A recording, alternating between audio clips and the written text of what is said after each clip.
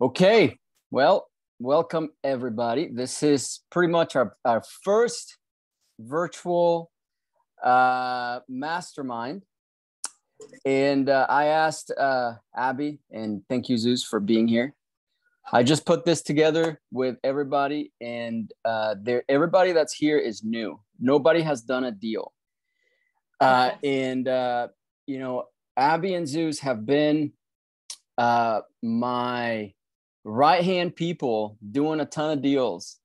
And I've connected them to some of my partners, and they've connected me to some people. And we are literally doing nationwide wholesaling. We just opened up Maryland. We're doing Georgia, North Carolina, South Carolina. We're doing Sacramento, California. We're doing Arizona. I think you guys are going to send Arizona. We were doing Colorado. Colorado slowed down a little bit. We were doing Oklahoma, Kansas. I can't even think of all the states that we have been doing over the last few years, but it's been New York. We're doing the Bronx. We closed 2 deals in the Bronx over the last 6 months. I just talked to our main partner in the Bronx. The Bronx is a little bit tough, but we were able to do that. And so you guys sent multifamily. Those are multi-million-dollar properties there.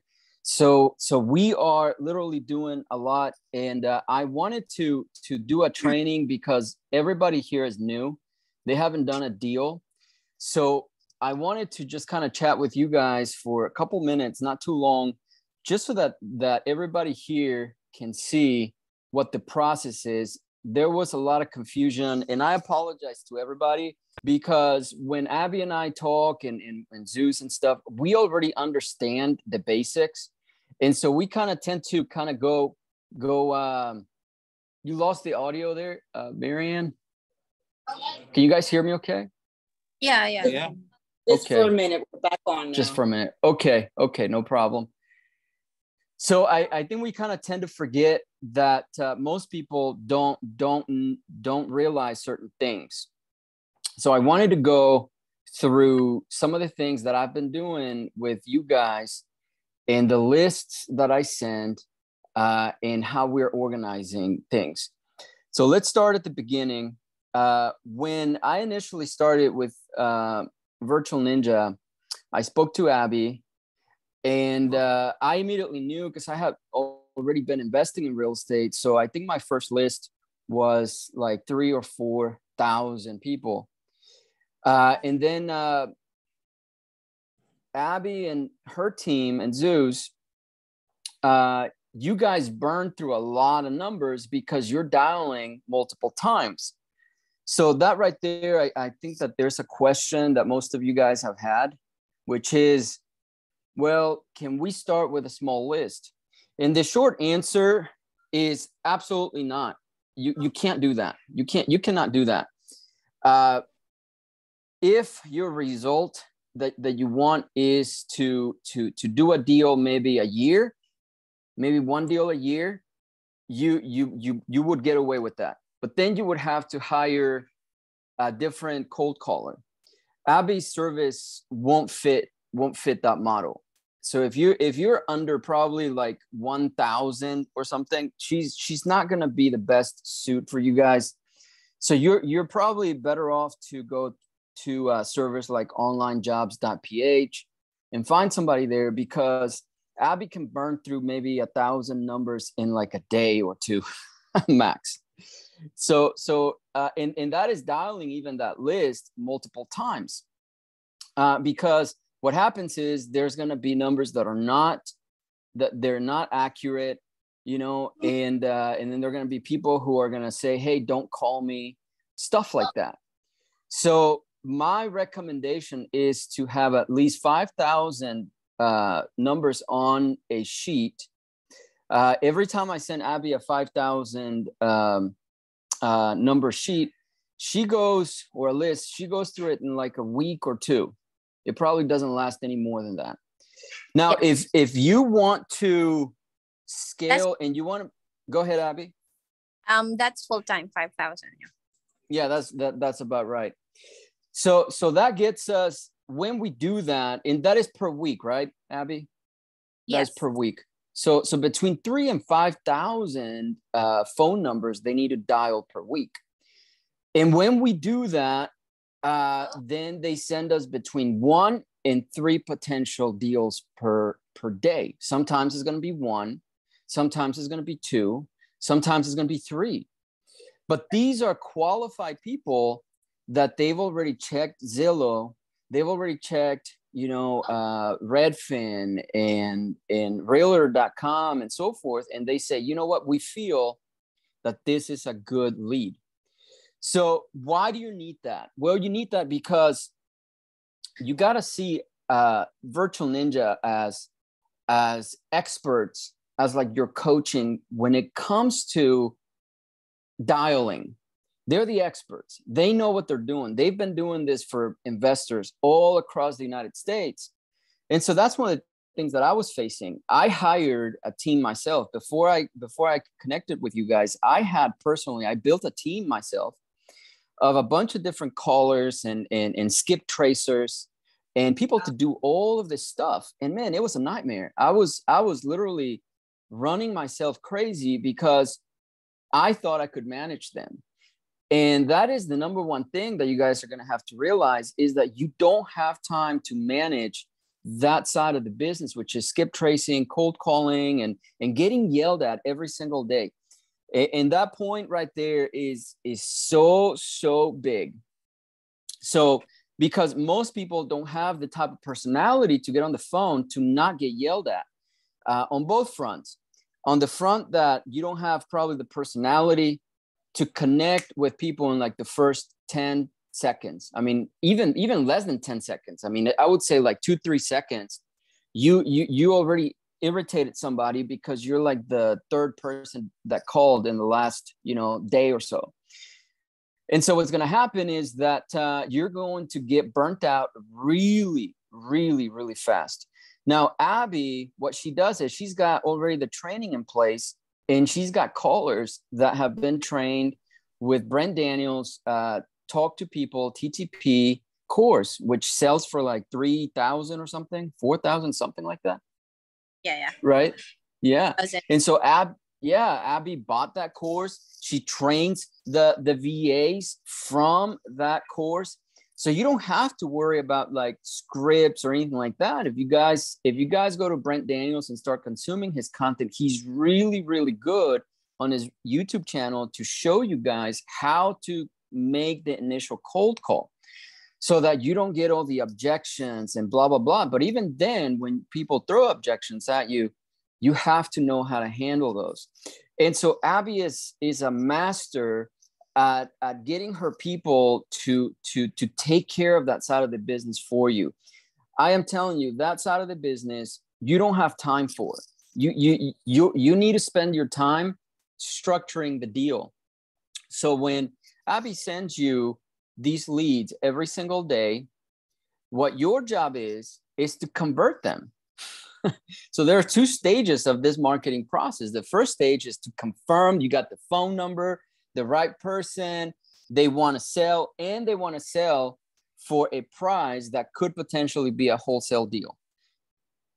Virtual Ninja takes care of all of that, okay? Then the second phase of the sales process is to structure the deal in a way that you can make money, okay? And that's where I come in. So that's why, this 1-2 punch that we have going on here with Abby and me is going to work out very well for you guys because it's free training. It's free training. So right there, I want to pause real quick. And why am I doing this? Why am I putting this mastermind together? Well, because I JV with a ton of people, and Abby knows this. It's like I'm sending her people and she's sending me people, and we're doing deals. We're sending deals back and forth. Why? Because I want to have a percentage of as many deals as possible as I can have. I flip properties, buy and hold. We do sub 2, we do creative financing and stuff like that. So we buy deals from wholesalers all the time. Okay. And so we buy and hold a lot and we flip a lot. I've been flipping for a long time. So that is the only thing that I do. I'm not going to sell you a course. Eventually the mastermind will be a charge. We're going to have we're going to charge for this mastermind, but at the beginning we're not. And the price is not going to be cheap either. You know, it's going to be $25,000 a year to join this mastermind, but we're going to have it free for for 1 year. Why? Because we're sharpening the saw, and we're trying to get people in to so that you can join, be a founding member, et cetera, et cetera, et cetera. Why? We can't accept more than 1 or 2 people max per state. We just can't. If you join this mastermind, you have the resources. So this is not something that you're getting trapped into or tricked into buying stuff or anything like that. We want you to do deals. In order to do deals, you have to get a cold caller. You can't do it on your own. So that is pretty much all I have as far as like the structure of it. We can get into the nitty-gritty of it now. And then you guys can start posting your questions that you were posting on the group last night. And we're going to sit here and we're going to answer every question, every single question until you guys fully get all of your questions answered. That's why we wanted to have this call today, just to kind of take care of you guys and make sure that you guys feel nice and understand everything that's going to go into things. So who wants to ask the first question? Put it on the chat. But Abby, do you have anything to add to what I said? I think I'm gonna wait for their questions. Okay. So that I can gauge, and know where their confusion is. Mm-hmm. Okay, so Marianne has a question. For the lists, Ben said 5,000, 3,000 to 5,000 for the lists. That is for full time, working 8 hours a day, 40 hours a week. For say part time, you're gonna need to have minimum of let's say 1,500. That's the minimum, 1,500 per week. Per week, yeah, per week. Well, for the duplicates, our dialer, whenever we upload a file, your data, it will automatically delete the duplicates. So there are no duplicates on the phone, because we don't want to call them twice and ask them again if they're selling their property. 10K. So let me read that question. Sarah's asking, if I send you a list of 10,000 records, that should keep you busy for a month? If we're doing part-time. 10,000, if we can exhaust the file in a month. For say you want to hire full-time, because this is what we're going to do. What we're going to do here is we will run through the list for a maximum 8 times, or until we reach them. It's up to you. If you said 8 times is enough for me, or we can do 10, 15 until they got on the phone. That is actually the reason why we work 1 weekend a list, which is the Saturday, because sometimes people are not available during weekdays, but they are at home during the weekends. Yeah. So that's what we do. And we always let our clients know if the file is already exhausted, like we're not getting anything. You would notice that, or we would notice that too here. If the campaign doesn't have a lead in a day, say sometimes what we do, since we are very hands-on in the business, what we do is we jump right into the campaign itself. Like we make the phone calls. We make the phone calls ourselves, and to see if what the problem is. Is it the list? Is it the dialer? Is it the VA? Because if I will not be able to produce on that lead, say after an hour or 2 of dialing, I was not able to talk to anyone, then we have a problem with the list. Yeah. Yep. Yeah. Let me go back to a couple of things that you said there, Abby, because it's very important for everybody listening to understand this point. Number one point that you made is, and this is a question that you guys don't know to ask, and won't know to ask until you have some experience dialing or hiring somebody to dial for you, which is the question of, okay, do you call somebody one time, or how many times you call a number, right? So you don't know to ask that question, but Abby answered it. They go through the list. They go through the list 5, 6, 7, 8 times. And that's what she means by exhausting the list. Hey, we've called this list. We've called everybody on the list, you know, twice, 3 times, 4, 5 times. So we've been going around and around your list multiple times. So that is one thing that if you want to expand on that. The second thing that Abby mentioned is the dialer that she has is very sophisticated. Most of us will use something like Mojo, for example. Mojo is not able to do some of the ninja tricks that Abby's dialer can do. You have to be a data manager in order for you to use Mojo or some of these other tools that are out there for a single, you know, company. But you got to realize that Abby has to manage, you know, many investors throughout the country. So that in order for her to do that, she has to have a very good data management system and dialing system.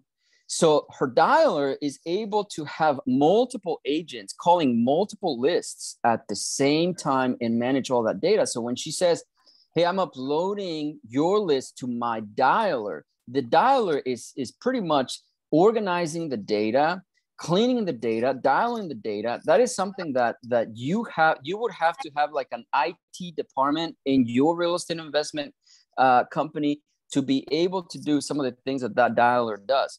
And if you go to Mojo, for example, you're paying at least $200 for their data a month, and you have to organize it. If you go to something like Cold Tools or anything like that, I mean, you really have to know how to organize that data, and it gets more expensive the more features you add on Cold Tools, etc. Yeah. So that is a savings that you automatically get with Virtual Ninja. So point number 3 that she made that is very important that you guys cannot overlook, and that is that those 2 processes and the management, not only of the people, but of the data, is automatically taken care of for you guys. That is why, you know, I'm not trying to be here, you know, and trying to push Abby on you guys. I mean, feel free to hire your own VAs, but you will come back to this training time and time again. Why? Because you're going to waste a lot of time. Your job is to be an investor.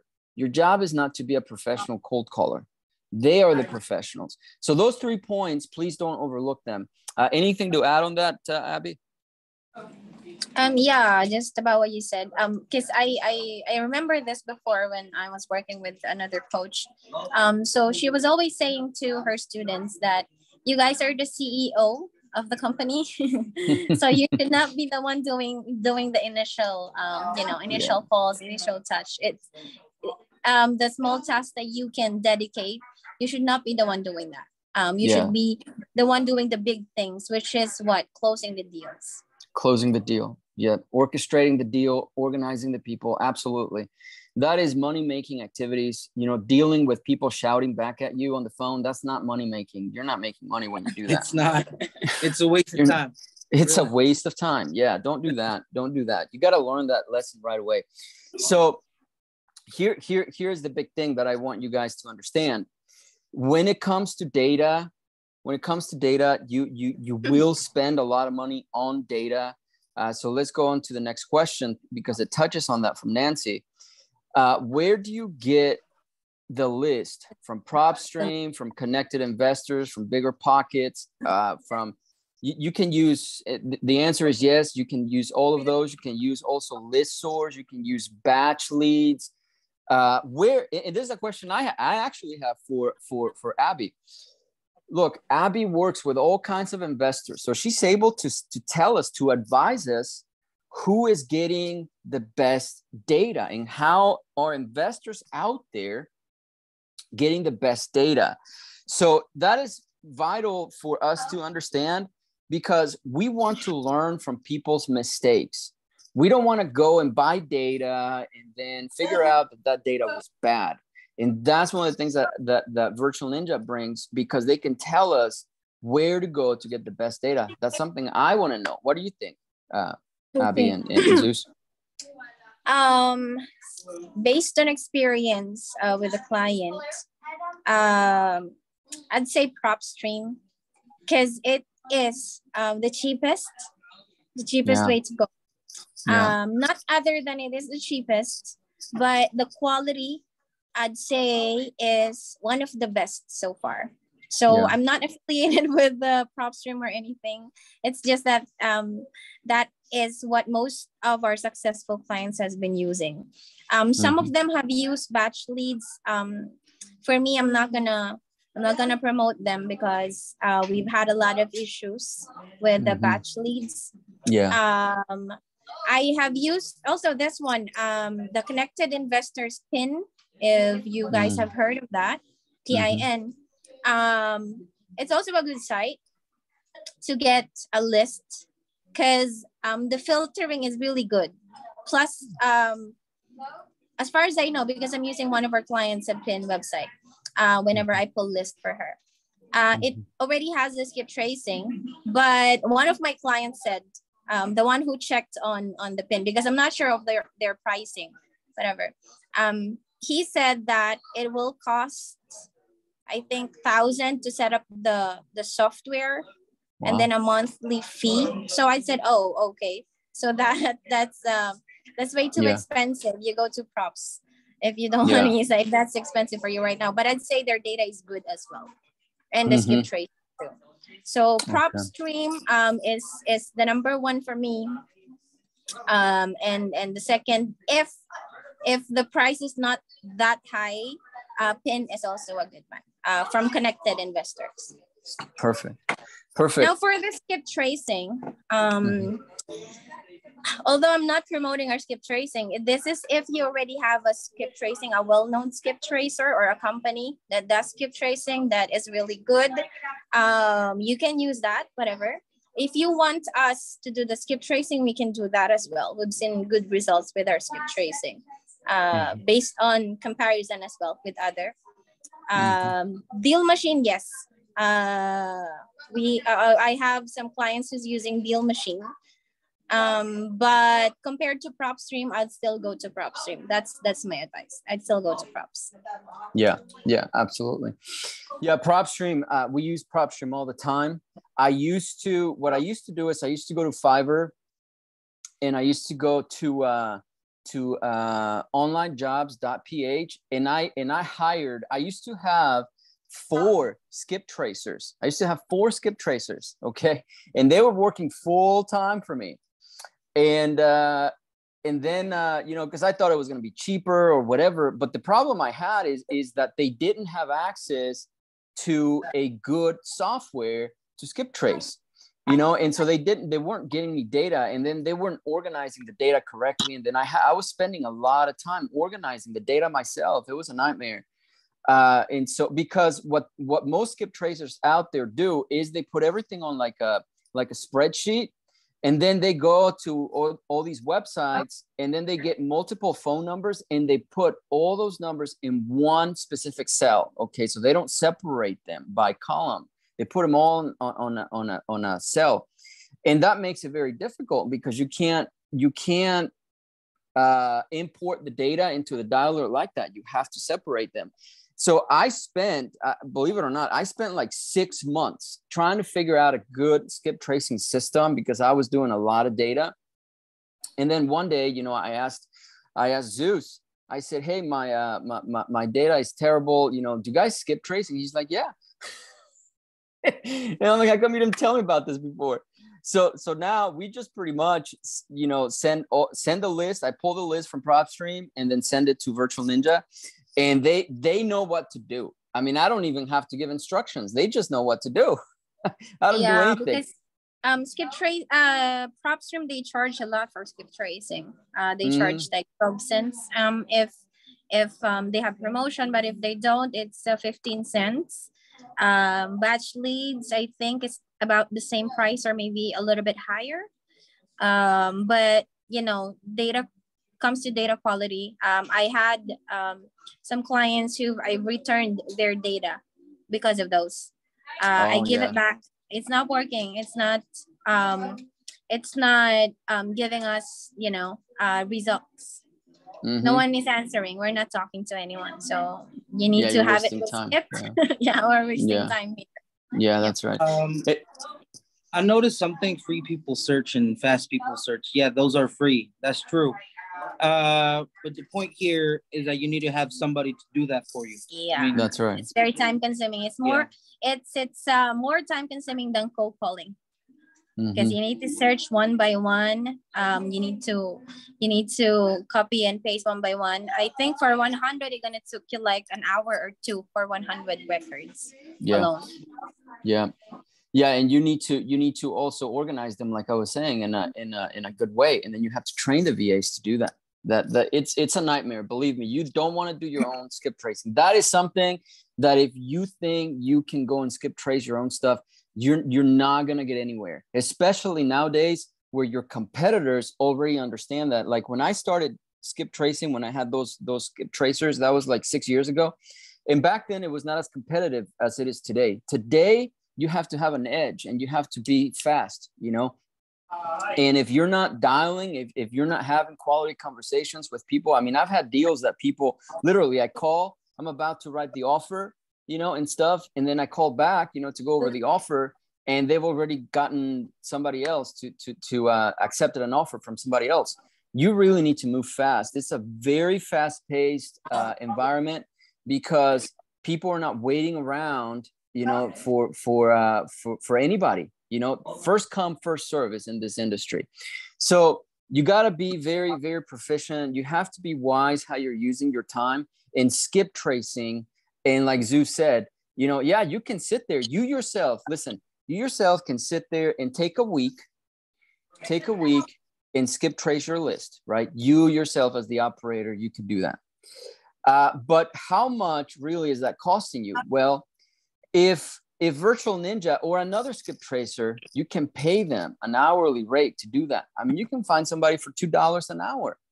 So instead of you wasting 40 hours in skip tracing your own list, you can hire somebody for $3 an hour to do it for you.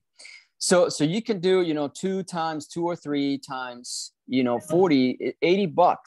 You can literally pay for skip tracing service. So don't think just because it's free, it's not time free.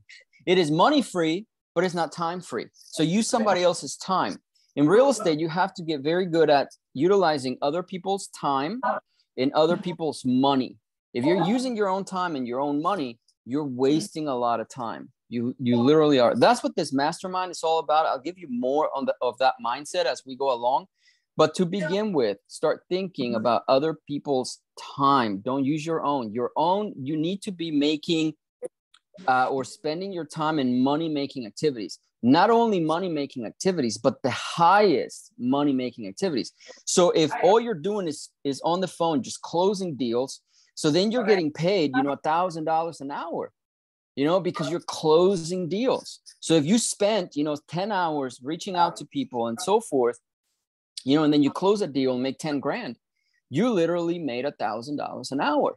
That's what you need to be doing. That's what I do. And Abby knows that, you know, we are doing a lot of deals and stuff because they're sending us a lot of data. She knows exactly what I do. I'm very transparent with my business. So yeah, please, you guys, just because it's free, don't think that it's not going to cost you your time. Let's see another question here. If I did skip trace from PropStream, can I still redo skip trace? Yeah, I would say so. What do you guys think? I sent a message. Since it's already skip traced, I mean, let's not waste money. We can make the phone calls on that. And then if it's not working, then we can, yes, we skip trace it. But if it's gonna work, then it's fine. Okay, Scott. So you don't have money to do everything yourself. You have to do everything yourself.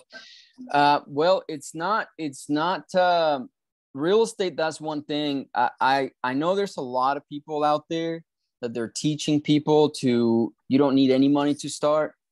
I will tell you that's not true. That is absolutely not true. You can't do that because you have to, there's no such thing as something for nothing. You have to spend some money if you're going to do this effectively.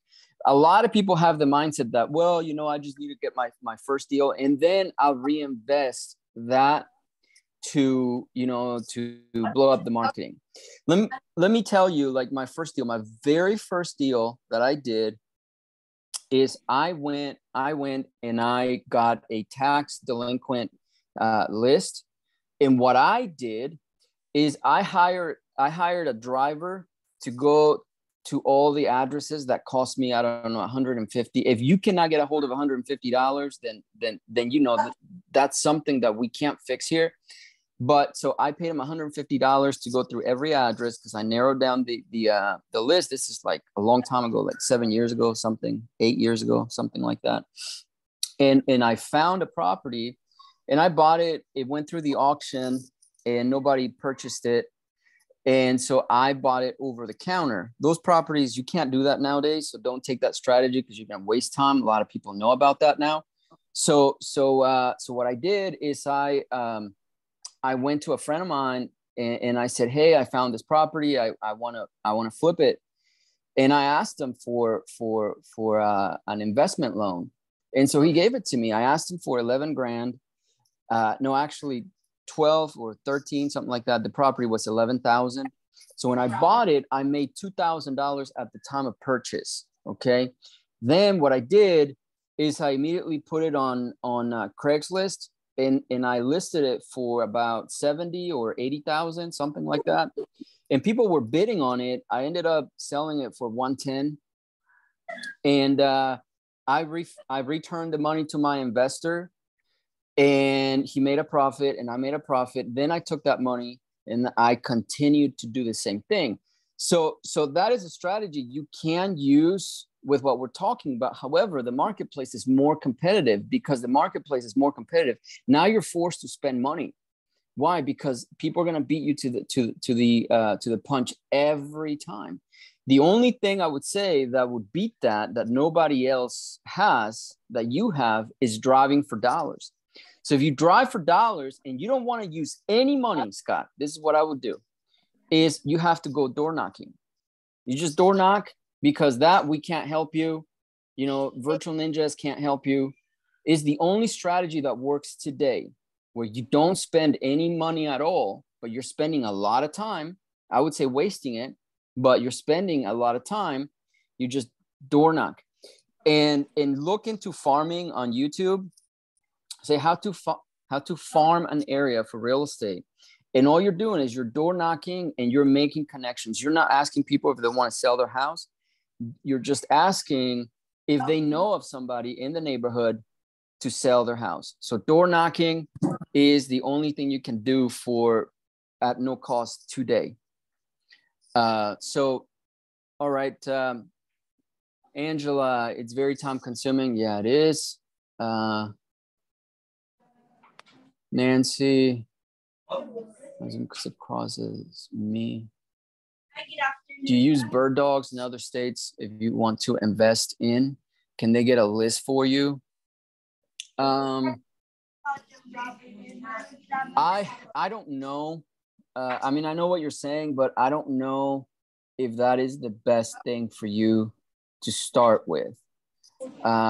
Because using bird dogs, bird dogs are going away simply because information is so abundant. People are not going to be working for you unless they see a big return, because they can just look up, wholesaling. They'll just ask you, okay, so I'm going to go bird dog for you. What do you do? Oh, I buy houses and then I sell them, I flip them, or, I wholesale them. Then they'll just do a quick Google search and then they're like, oh man, I can do this myself. So it's not a good strategy anymore, really, to do bird dogs. I know people used to talk about it all the time. In my opinion, using bird dogs is not the best way to start. Does it work? Of course it works. That's one thing that I always say. Any and every strategy I see on YouTube, it works. It really does work. But you have to stick to it. The other thing is that people go from coach to coach, from video to video. And that's what doesn't work. So what works is you got to stick with one person. Why? Because everybody's different. And you want to learn how somebody does something. So if you're going from one person to another, it's like going from one attorney to another. One attorney is going to tell you one thing and the other attorney is going to say, well, that's wrong. Attorneys don't agree with one another. So if you're trying to find the expert coach or the expert strategy that just beats all others, you're not going to find it, because it's somebody else's opinion. My opinion is going to be trumped by everybody else because they have their way of doing things. So if you're trying to learn real estate, you have to stick with one coach. And that's the one thing about this mastermind. I'm going to drive that home all the time, because you're going to go look up something and then they're going to say, well, no, that's not the right way to do it. And then you're going to get confused. It's not the right way to do it because they don't do it that way. They found a different way. But I found a way that works for me. And that's the thing about learning, is you have to find your own way. In order to do that, is you have to stick to one specific thing. I sent you all that screenshot that says, you know, you hire 2 cold callers, you skip trace 10,000 numbers right now, or 20,000. So 10,000 per caller. They call for about 2-3 months, and then you start doing deals. Then in those 2-3 months, you're following up. Your game is to follow up. That's what your job is.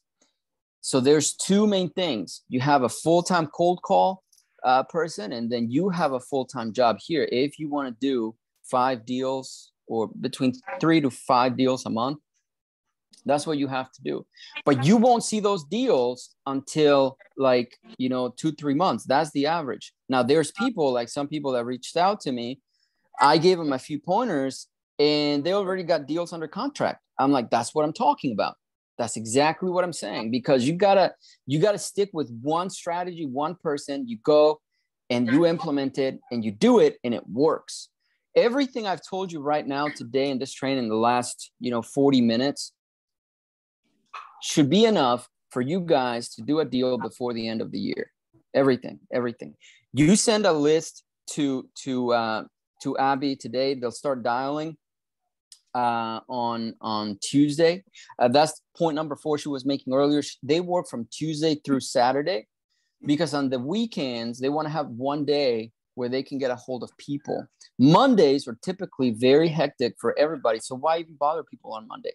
Just, don't call on Mondays.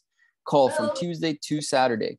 Then you have to think about calling, in the mornings and the evenings, outside of business hours during the weekdays. So please don't hesitate in taking massive action. If you want to go slow, you can go slow. However, this is not the group to go slow. This is a group where you're going to come in and you're going to start doing deals. Now, if you do want to go slow, then I can help you with that, but it won't be, I won't do a lot of training about that. And that will be just kind of doing deals with me and JVing with me. Whether you find the deal or I find the deal, we can do them together. I'll go into that later. But right now we're talking about what the most effective way to get deals, which is cold calling, get under contract, and dispo it. Very simple. Any questions from anybody? You guys feel free to unmute yourselves. And as we wrap it up here. Question. Yeah, there's a question from Kristen. Is there a platform, either app or website for Virtual Ninja, where the leads coming back from our list come back to us so we can view all in one place? We use Google Spreadsheet on that. We're going to be making Google Spreadsheet if you don't have a CRM in place, like Podio. Well, for long-time investors, they normally use CRMs, but if not, for newbies or for starters, we just use Google Spreadsheet, where you have access on it, of course. That way you would know whenever we're putting data. It's going to be updated real time, and you can check them real time as well. Mm-hmm. Or you can also open up a Podio account. Mm-hmm. It's free. The first user is free. So you just need to open it yourself, send us a login details, and then whenever we get a lead for you or the VA, we can put it in there, so it's not gonna go anywhere. And then when you company growth, then you can add users whatsoever, expand the CRM as well. Okay, there's a question. Abby? Yep. Can you share that information again? I lost what you said. Podio, the CRM. PODI. Yeah, Podio. So that's the free one. The first user is free. And then if you're gonna add one or additional users, that's where they start to charge you. But other than that, it's a good way to start using CRM. We can just set it up for you, like create a seller leads page or app, and then you can see it from there. We're just gonna have the same login as yours. You're just gonna give that to us. Can we have a conversation, you and I, today? What time next week? Yeah, sure, no problem. I can send you a message later on today on Messenger on Facebook. So I think we have another question from is it Scott or what's no, it's not. It's not. Hold on. Okay. Okay. K. It's from K. Okay. What if other members of this group submit the same listing? How is this handled? Okay, so to answer that question, Kay, I just want to ask first, Ben, are they all in Florida? This group? No. No, they're all throughout the country. Okay, but just in case, that happens. For example, all of you are in Florida, targeting the same lists. If ever, for example, say Marian, the list of Marian is tax delinquency. The list of K is say tax delinquency as well. Now the VA of Marian gets the lead. The name is A. The property address is the same.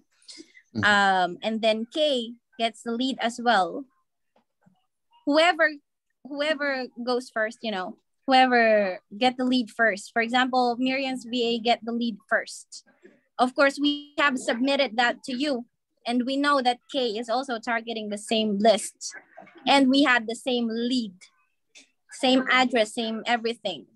We're not gonna submit that to K because that will duplicate. That will make you guys a competitor. Okay. Yeah, that will compete. Instead, we're gonna get another lead for K. That is with the different address. So we don't want to have any conflict at all. We were working with, for example, we have a lot of clients in Maryland. All of them are real estate friends. And there's like 6 or 7 of them. Some of them are brothers. Yeah, they're all Baltimore, Maryland. Wow. Some of them are brothers. So we were managed to not submit same leads together because, they're gonna like compete with each other, and we don't want that to happen. Beautiful. It's all about data management, and you guys are really good about that. So we have another question. How the other factor deals? They closed on. I'm not sure how to answer this question. I think it's for you, Ben. How did other people find their deals they closed on? They closed on. Let me see. Where is that question? Let me just. It's from Sarah. Oh, I think it's a direct message. It went to my. Oh, it's a direct message. Okay. Well, I have an answer actually. I have worked with different investors before. So some of them, if they're not doing cold calling, they have different types of marketing. They send postcards. They send. They have bandit signs, if that's what they call it. They send mails. They do a lot of marketing. They also have websites. Landing pages, and all of those. Yep. If it's not cold calling. Yeah, which we're gonna go. That's a great question, there, Sarah, because what we're gonna go ahead and do in this group is I posted this early on, and I'm glad you brought that up because I was gonna skip over it. Which is in this group, what we're going to do is we're starting to implement the most effective marketing strategies first. And we're going to go down the list. I think I posted when I initially started the group or the chat, I posted that I have about 257 strategies to get motivated seller leads. And at the top of that list is cold calling. But we're going to start doing the other stuff. We're going to go through cold calling. Then we're going to have a training about text messaging, which also Virtual Ninja does. Then we're going to have strategies about like what Abby was mentioning, the best way to do bandit signs and direct mail and stuff. We're going to go through SEO. I actually have a degree in digital marketing.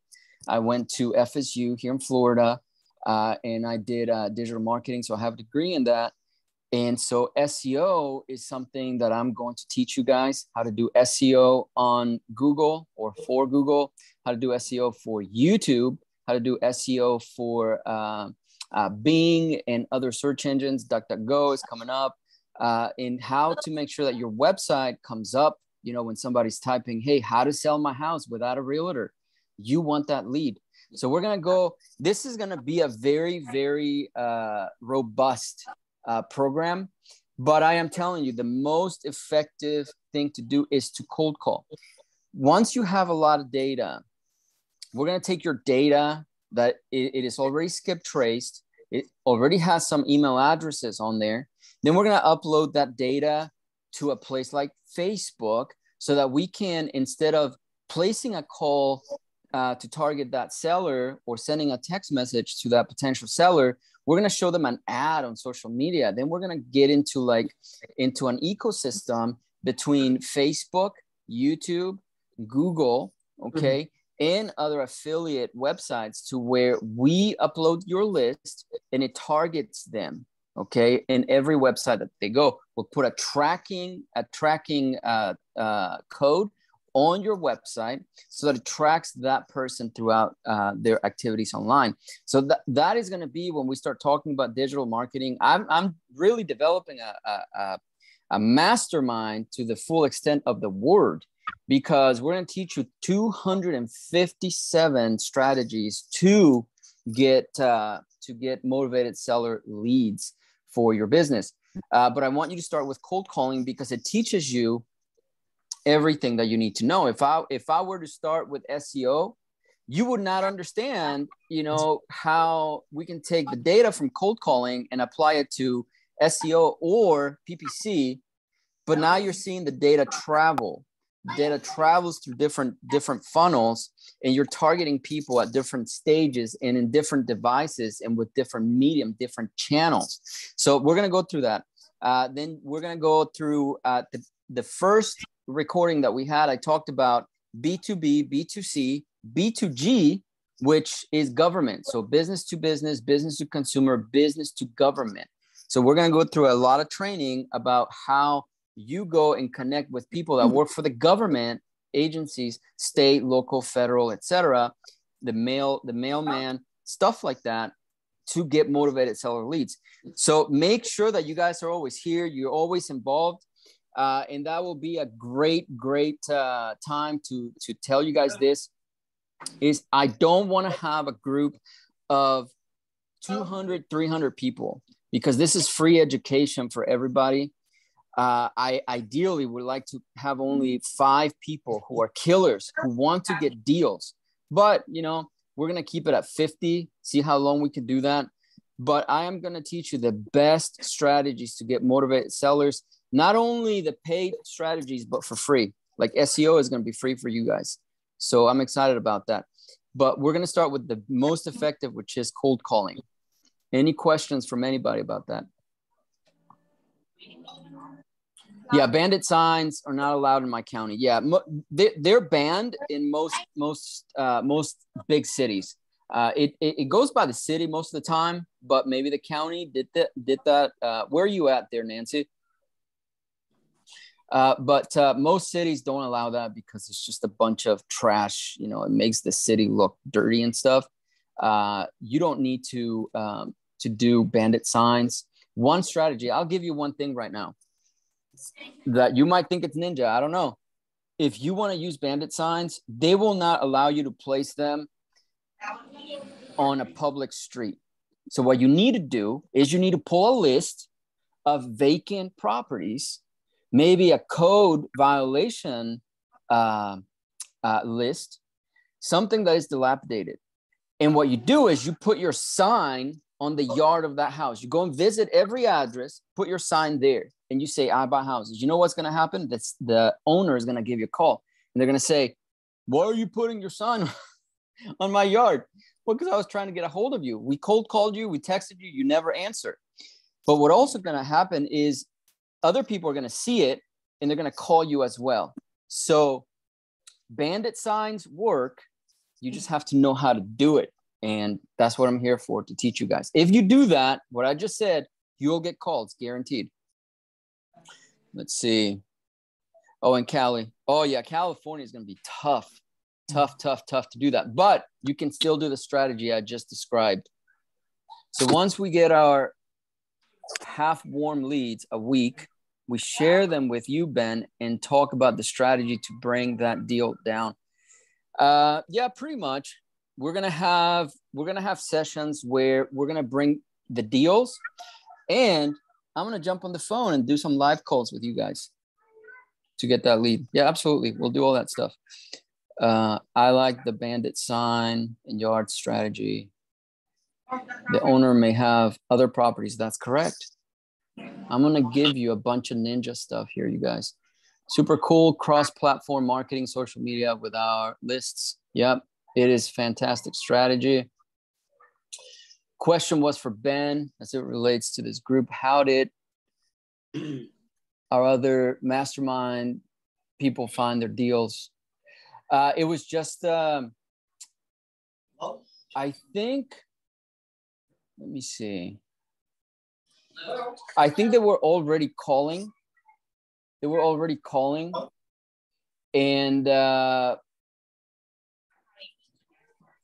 what I did is I got on the phone with a seller, and it was just not even a big deal. I call for a lot of sellers all the time, or for a lot of students all the time. This is not my first group. I've been coaching for a long time. And so what I did is somebody told me, hey, I think I have a deal. And I said, how'd you get it? And they said, well, you know, I was calling around, I was pulling lists and stuff, and I didn't know if these were deals and stuff. So I look at the deals and I said, hey, that one is a deal, that one isn't a deal. And so I got on the phone with one of them, and they got a deal. So it's pretty much the same strategy, only they didn't start at the same time as, you know, we all have been, you know, trying to get you guys to pull your lists. They had already pulled the lists. So that strategy works. You pull a list and you cold call.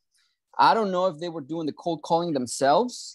I don't remember, but somebody did make the call, but they didn't know what to do after the seller said, yeah, I'd like to sell, you know?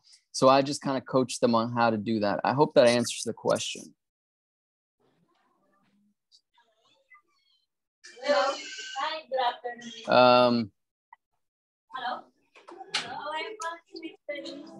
How about, I think we got everybody's questions. Anybody has anything else? You guys feel free to jump in and ask any questions without having to type them. Just talk. Most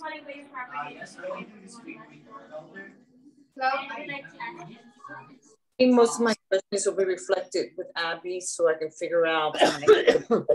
But I do have one question for you, Abby. Do you provide a list as well? No, we don't provide lists because we have many clients, and the reason for that, although we can, the reason for that is we don't want them to think we're selling their lists. Yeah. So we always direct them to other services or platforms who provide lists. Yeah, I did find, well, I had one come to me and saying they do that. That's how I was wondering, but that's great. I understand your purpose. Yeah. Yeah. The list pulling is the best skill that you can have in knowing who you want to target. I guess I'm trying to think about what else I can give you because I have been doing this for a long time, and I apologize because we move so fast through some habits that we've developed now that we pull a list, we skip trace it, we send it. but I know how to pull lists. So let's talk about the types of lists to pull. Maybe that will help you guys, and will prompt you to ask me more questions about that.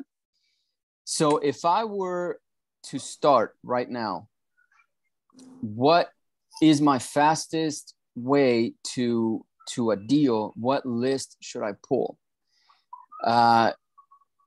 Would that help you guys? Let me know. I can go through that and break it down very, very like to the nitty gritty of it. So put on the chat there if you don't want to talk. So okay, good. So one thing, and you wouldn't know this unless you. Okay, Vicky. Okay, I see you. I wasn't checking my phone. Provide your step-by-step process. Of course, I can do that. That's what this whole meeting today is. I want to make sure that you guys, that I answer every single question. I don't want you to leave this meeting and have questions. I want to ask them all here. So please answer them here. So please ask them right now. So there's one thing that is missing from every video that I see out there about how to get started. And that is they start at the beginning. In real estate, you can't start at the beginning. You have to start with the end. If you're an investor, you got to know what you're trying to achieve. So are we trying to wholesale properties? Are we trying to buy and hold? Are we trying to flip? Are we trying to do Airbnbs? Are we trying to do, subject to, which is my favorite? I mean, I do a ton of subject to deals. As a matter of fact, we just had a conversation with Abby about, hey, I want to do more subject to deals. So subject to is when you take over payments. Somebody needs to move, needs to get rid of their property. They have a beautiful, amazing mortgage loan from the last 10 years when rates have been so low at 2, 3, 4%. I can take over those payments, put a tenant in that property, and then cash flow it. So Sarah, that goes for you because you need to you already have properties. So sub 2 would be a fantastic way for you to keep acquiring these properties without having to come up with cash to actually buy them. Because that's everybody's goal. People want to get money so they can start putting that money into real estate, but you don't have to do that. You can go straight into building wealth, which is creative financing. I don't know, and I am grateful that most gurus out there don't teach about that, because then the market would be truly saturated. So the end in mind will be one of two things. Are you going to buy it and keep it, or are you going to buy it and flip it, right? That's the only thing. Do you keep it or do you flip it? That's it. So answer that question first. If you're going to flip it, then you have to get a significant discount, because you can either wholesale it or buy it yourself and flip it, or do an novation agreement. We can get into that later. Or do one of those strategies to where you're going to buy it, hold it for a small period of time, whether the property or the paperwork or both, right? And then you're going to either assign that contract or you're going to resell the property. So what is the end? Most people want to do wholesaling.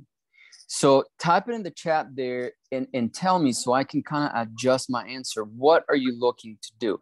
Wholesale, buy and hold, buy and flip yourself. So type it on there so I can see. But as we go through the process, so I would have to answer that question for myself at the beginning. Wholesale and sub 2, perfect. And the answer to that question is it determines the type of list I'm going to pull. So now most people will try to do wholesaling. So let's stick with wholesaling there for a second. So wholesaling is going to be more difficult if there is somebody living in the house. Okay. And it's even going to be more difficult if the owner is living in the house. That's going to be difficult because they'll say, well, yeah, I'd like to sell it and I need to sell it quick, but where am I going to live next? You know? So, but if the house is either vacant and in need of repairs, those are the super amazing wholesale deals. So I just gave you that a little data there is if the property is vacant, that's going to be good. If further the property is vacant and the owner lives far away from that property, then the deal gets sweeter and sweeter and sweeter. So you're targeting absentee owners. You know, that's what I would want. That's what I would do if I started today. I would do absentee owners that live far from the property. Whether, you know, I would probably do, PropStream has this beautiful thing on there where, you know, you can pull people, a list of people, absentee owners who don't live in the county. That's the list I would pull. Now you can do that and then start adding different things on top of it. So stack more pain on top of it. So if they have, for example, a divorce, you know, and it's vacant and they don't live in the county, they're going to pretty much give that property away pretty much. If they have a code violation, the property is vacant and they don't live in the county, they will give that property away. Okay. Also make sure that you are pulling people who are not a corporation. PropStream does that with the click of a button. So you select corporate owned or not corporate owned. So you want to select that not corporate owned. And that's pretty much it. That's what I want that list to be big. Why? Because I need to give Abby, 10,000 people. So as long as the property is vacant, it has a code violation, and the owner doesn't live in the county, that's going to be a fantastic list for me to pull.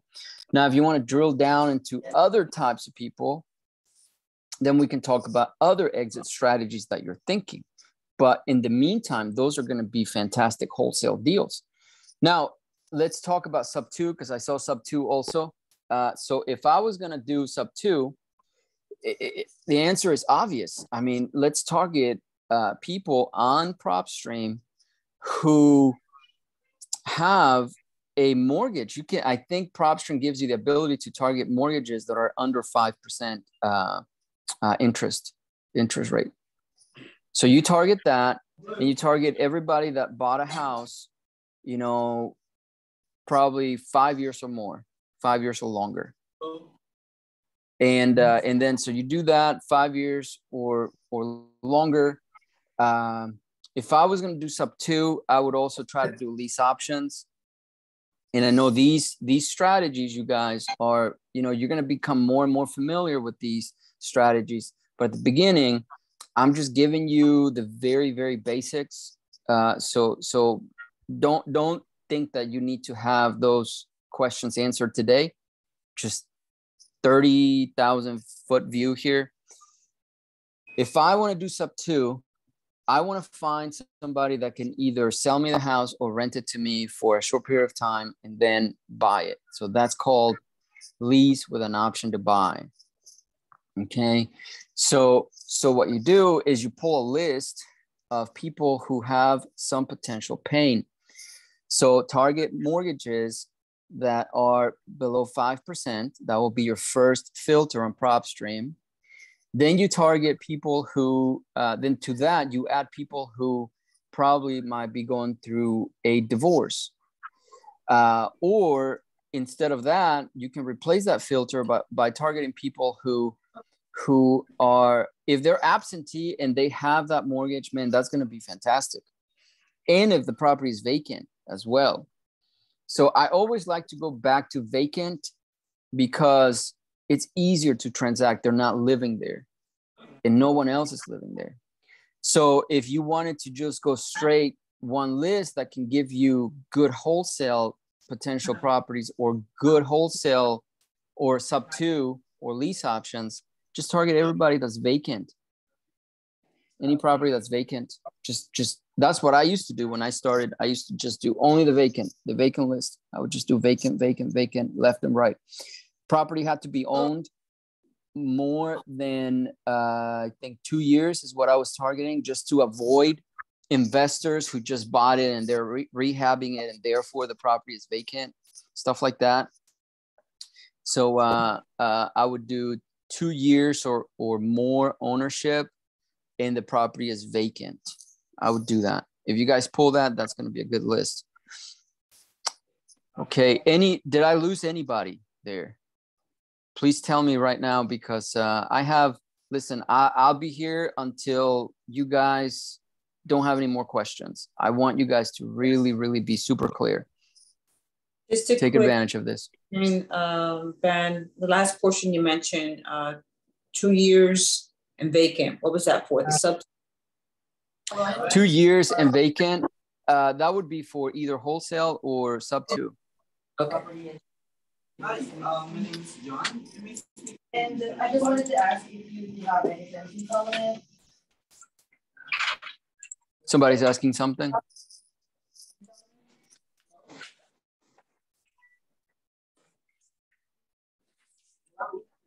I heard somebody said that they wanted to ask me something, but I couldn't hear.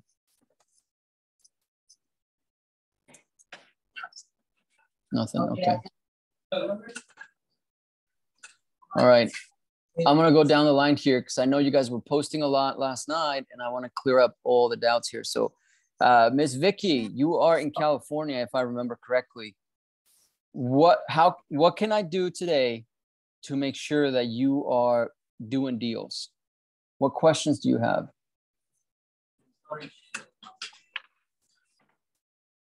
Vicky, you're muted if you can hear me.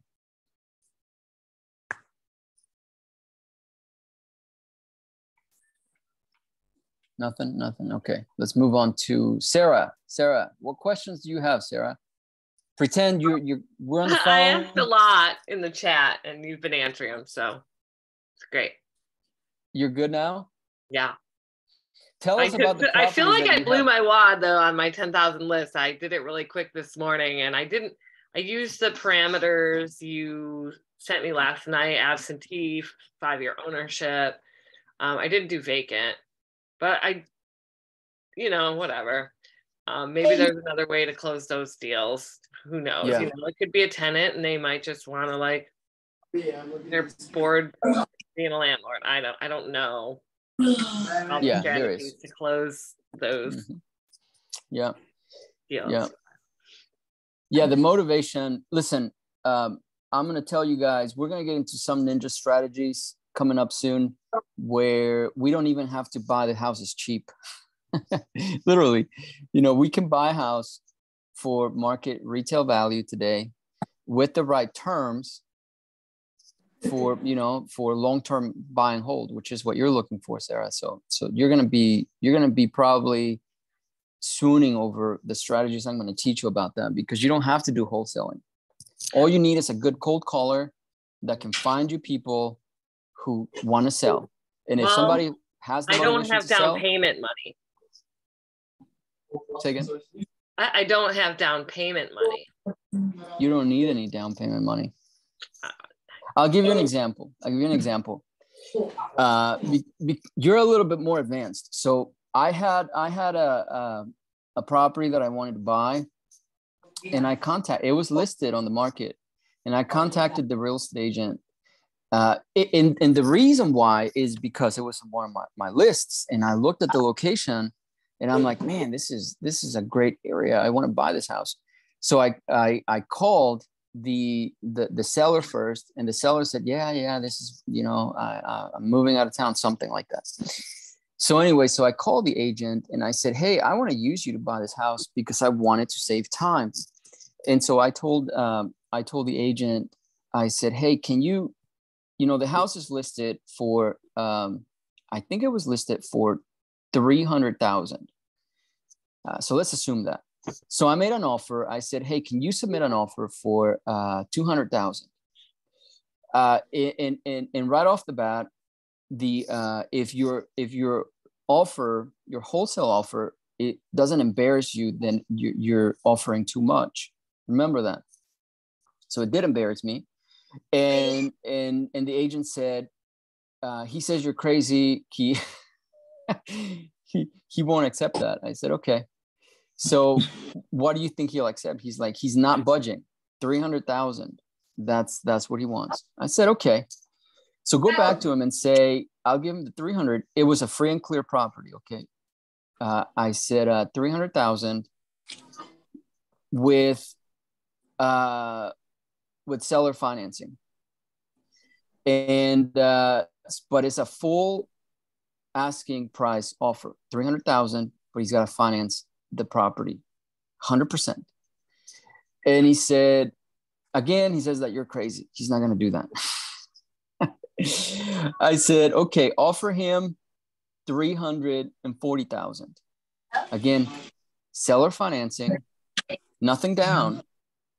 And he says he'll take your 360,000, and still he says you're crazy. He's not going to finance you.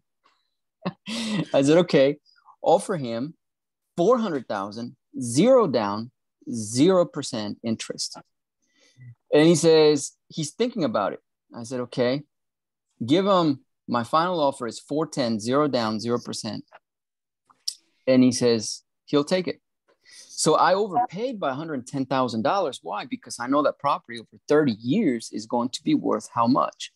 2.5 times minimum what it was worth when I bought it, 300,000. So I know I'm going to have $1 million property in 30 years, or pretty close. So he was probably thinking, what an idiot buyer. And I'm thinking, what an idiot seller.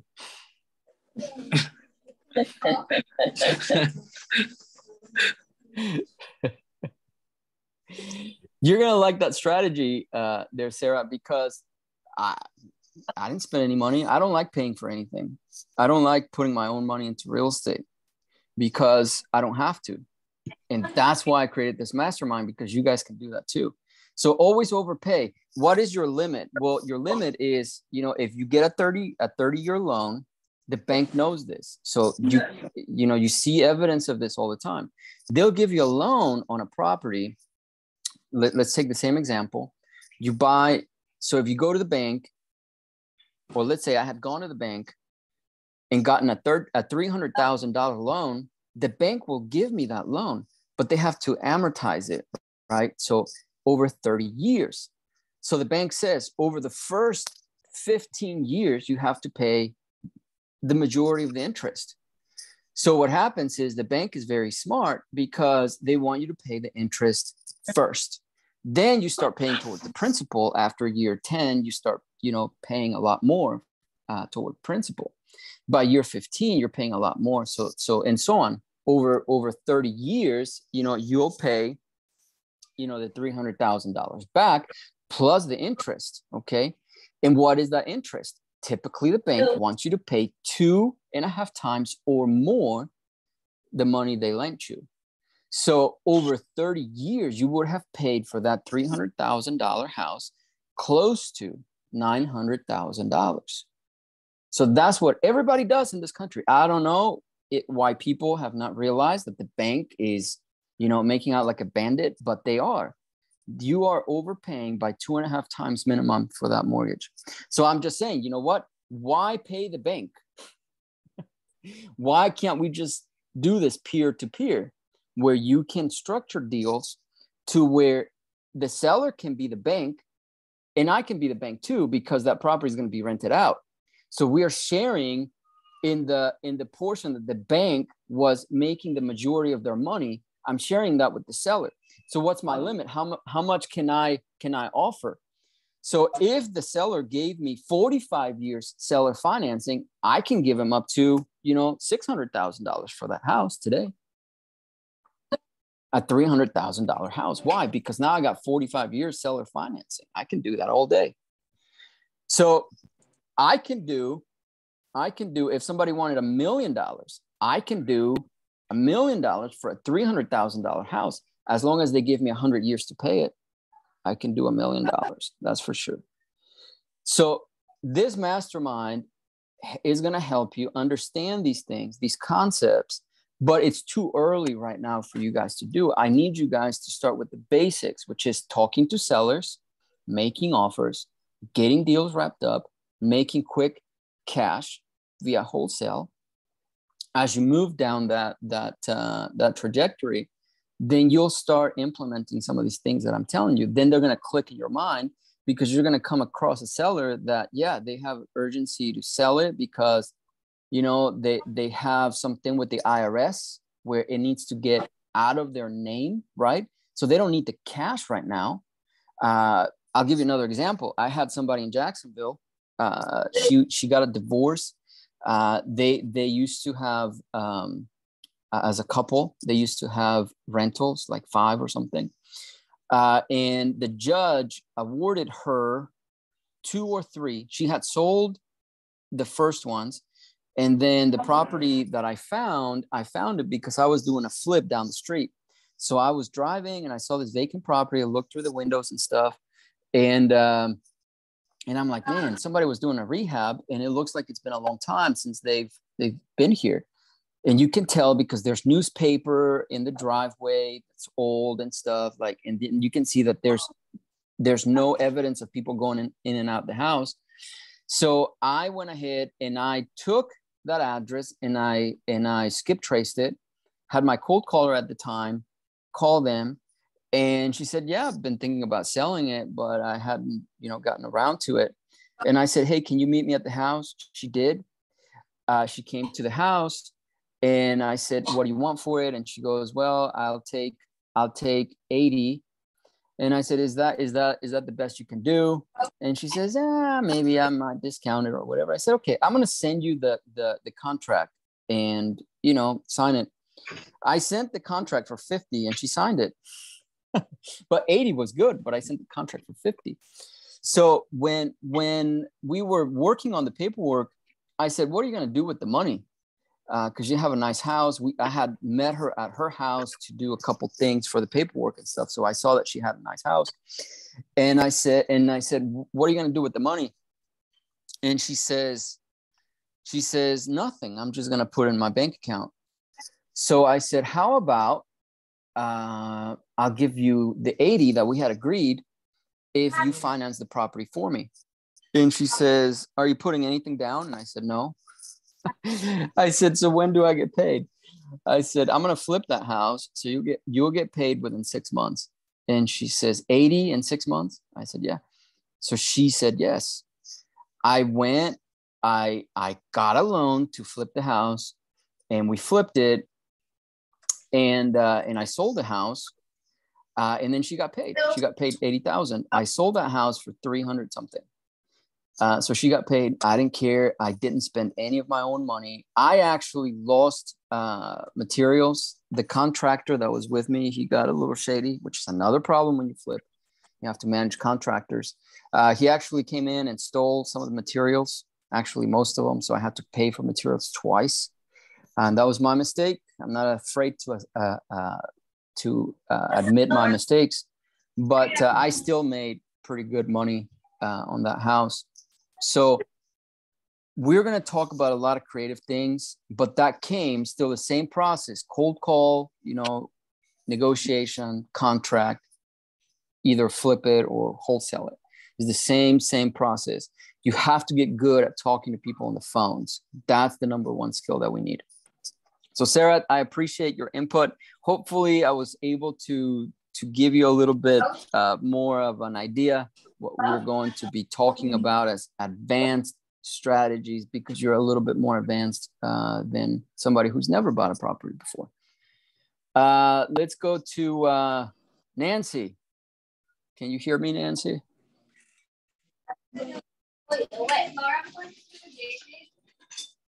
Nancy? No? Okay. Miriam, let's go back to you. I'm just going up the list. Hello. Talk to me. You got me. You got all my attention. So, as I have mentioned to you, wholesaling will be my start. I want to build capital. I need the help, and that's why I've been talking about trying to find answers in the chats. It's been really hard because when I'm working, a lot of questions, a lot of flips, and then the conversation starts on one end, and you got to find in the bottom. You're like, oh my God, I'm so lost. What's going on? So I just stopped. Mm-hmm. But I think that now because I was confused, I didn't know. I thought Abby just did skip tracing. I didn't know she was also part of the VA Ninja, which I did have a contact with via email. But I'm glad I didn't send my list because, as I mentioned, I just started the trial with PropStream because I was waiting to see. Now, I did go to an REI about 2 weeks ago in Miami, and there's a guy out there who has a software that is just for Florida. He added, I think, 5 other states on there, but his web software apparently catches all the off markets before anyone else in the other softwares. Mm-hmm. It costs $200-something a month. So I didn't know which way to go with what software. I joined the wholesale with PropStream Group. This is how I came across you, which I'm so happy I did. And thank you. I said, let me start PropStream. So they only allowed, I think, 50 total on the trial. I come up to the actual account, I think tomorrow. So I want to start pulling the max. So I said, okay, I'm glad this was happening today. I think a lot of people were pending earlier in the week. But now that I know that Abby is in with the VA group and all, I want to have a conversation with her so I know which way to go financially on how to get started, because I want to get started as aggressive as I can. Beautiful. So my one question, the things you mentioned, I did a 1 week women real estate networking training that talked about all the different exit strategies. It gives you a little bit of each. And sub 2 was one, but again, as I said, I want to start my capital with wholesale. Do you want us to only get off market list? Yes, only off market. If you're going to do wholesale, it's got to be off market. Well, it doesn't have to be. I'll take that back. It doesn't have to be, but you should start learning how to do off market because it's a really nice skill to have, to know where to find the deals. So yeah, I would recommend let's only focus at the beginning on off market and be very, very aggressive. Like you're saying, I am right here, right now. I'm in Aventura, as I was telling you. And so you and I can really tag team a lot. I'm going to be traveling. I'm going to Colorado next week, but I'm driving back, and I should be back here in Miami area by a week from tomorrow, hopefully. So that's going to be good because I'm restructuring things in my personal life, etc. So that I'm going to be on the road a lot more. You guys will probably see me more from my phone and stuff and looking at deals and things of that nature. And with you there, where are you located again? I'm in Delray Beach, which is about 45 minutes from you. 45 minutes. I mean, we can cover all of Broward and Miami-Dade, and we can do Monroe. We can do West Palm. Palm Beach. Yeah, Palm Beach. And what is your thought on the west side where Hurricane Ian hit, where there's a lot of distressed properties? I want to be aggressive there as well. I want to be very, very aggressive. In that area, we need to get a focus on the taxes there. I'll start talking more about tax delinquencies and tax lien properties, etc. Because I bet you a lot of people are not going to pay their taxes that are due right now because they have this damage. So you can get a lot of properties doing it that way. So I know the area really well. Oh, do you? Okay. Fantastic.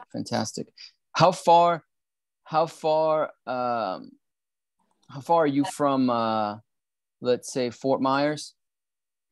Fort Myers is about 2 hours. 2 hours. Yeah, that's what I thought. Okay. Okay. Yeah, you and I are going to be working together. I got your phone number. I apologize. I haven't been able to call you. I've been a little bit busy. Yeah, I know. I mean, I work, as you know, I work as a nurse and I work from home, but it's sometimes very restricted. So usually I don't have a chance to do anything till after 5. I try to a balanced life, so I have to go work out after work because the stress needs to go in another direction. But I do try to focus a lot, as much as I can, on extra time, even early in the morning or late in the evening to do. I do have a couple other groups that I'm in that I do Zoom classes during the week, but I'm all in for it. I really, really do need to talk to Abby so I can get a good financial plan going into the assistance on our part. I think once I get that on, we'll be able to do a lot together. Yeah, for sure. And you have me here. So yeah, we're going to do, it's a little bit of an exception with you and me versus me and other people, except if they do virtual wholesaling, because we can be more involved. We can work more closely together. So if you guys send me a message, if you guys want to do virtual wholesaling, or if you want to do deals in Florida, because Florida is near and dear to my heart, and we can come up with a different strategy. I know somebody was saying that they're switching to virtual wholesaling, or Florida specifically. They weren't from here. I think Scott said that. I can't remember. So if you guys want to do deals in Florida, you let me know, because Florida is a great state, extremely competitive. I mean, I'm talking like really competitive, but we can take an edge. I think if you're a newbie and you want to start doing deals in Florida, you have to bring your A game. You really have to have a solid coach, a solid group. And I'm not the coach, by the way. I don't want you to think of me as a coach. The group is the coach, you know, so I might be a part of the coach, you know, Abby is doing part of the coaching, you know, like we're doing today. So just, we're putting our experiences together and stuff so that we can have a solid foundation to do deals and do them aggressively. So I want you guys to know that. Mentioning virtual, I'm also interested in that. You and I can discuss that. But what's your take, even locally? Do you feel that working these properties will need to see the homes, or we'd be able to do this virtually as well, locally? Yeah, you can do them virtually, even them being local. For example, in Jacksonville is a city that I know very well. Most of my deals have been in Jacksonville. And so I can tell you pretty much without seeing the house, if a deal is good or not, because I know the areas. If you are doing virtual wholesaling, you need to learn the market. In order to do that, you have to have some boots on the ground initially, teach you some things about the market. But once you know your market, you can do everything virtually. Once you know the good areas, the bad areas. And there are tools out there that can help you with that, such as Privy. Privy is PRIVI, privy.com. And that is something where you can go on there and you can figure out the subject property and what investors are doing in a certain radius. So, okay, so, sorry about that. So, the virtual game has increased because of the pandemic. So people are more open to doing DocuSigns and things like that, which is going to be very heavy. One of the things that we do. So yeah, we can do that definitely there. Okay. How do you pronounce your name? Marianne? You can call me Mimi. That's my nickname, Mimi. But Miriam, yeah. Mm-hmm. Miriam. Mm-hmm. Okay. What else do you have? That's pretty much it for now. I'm hoping that by next year, January, I will be structured into a new job. That's in the plan. That'll give me more flexibility to work on the business aspect. So that's hopefully the goal for the end of January to start. Just waiting on that to be confirmed. Fantastic. That'll free me up quite a bit. Oh, great. Yeah. Well, that's good. I'm looking forward to working with you here locally in these counties. With that being said, Abby, since I got you on here, I need to. Are we working on something down here in Broward and Miami with Ed or anything like that? I think so. The okay. link that I sent in, it's a mix of all over Florida. I did not filter it to just Jacksonville or just Orlando. I sent about like around more than 100, 200, 300, or 500 actually. Yeah. Good. Okay. Yeah, that's good. Yeah, because I'm heavily going to start doing deals here. So, okay, fantastic. Appreciate it. Any comments that you have right now, Abby, or anything? In the Broward area, known at really well, Hollywood, West Side, Broward, those areas are good areas to look in. Oh, sweet. Okay. Yep. Ben, I just wanted to add something before we wrap up here. Mm-hmm. Okay, so we have one question from Sarah. Do you text before calling? So Sarah, texting is I'd say it's up to you. We have some clients who does texting and calling at the same time. We have clients who only do cold calling. We have clients who only do texting. So if you want to customize it that way, that's fine. But the caller is not the one who's doing a text messaging. We do it that way because there are people who cannot be on the phone, but they are really fast when it comes to texting. So we have those kind of people. We also have those kind of people who are really good when it comes to calling, but they don't want to like do the admin works or do the texting or non-voice works. That's Vicky. Vicky, hold on. Okay, there we go. Go ahead. Okay, and also another thing is that for those who want to get started, you see, I'm not forcing anyone to like sign up or whatever, as I have not been that active on the group. It's just that whenever someone mentioned me, I just jump right in.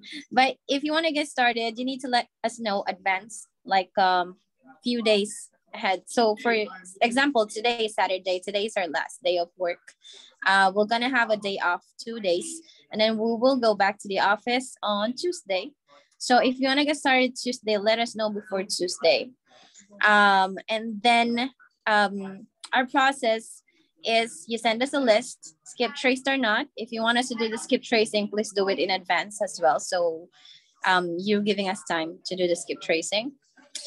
But if the list is already skip traced, I believe that is Sarah who sent me a skip traced list. We can Miriam too, yeah.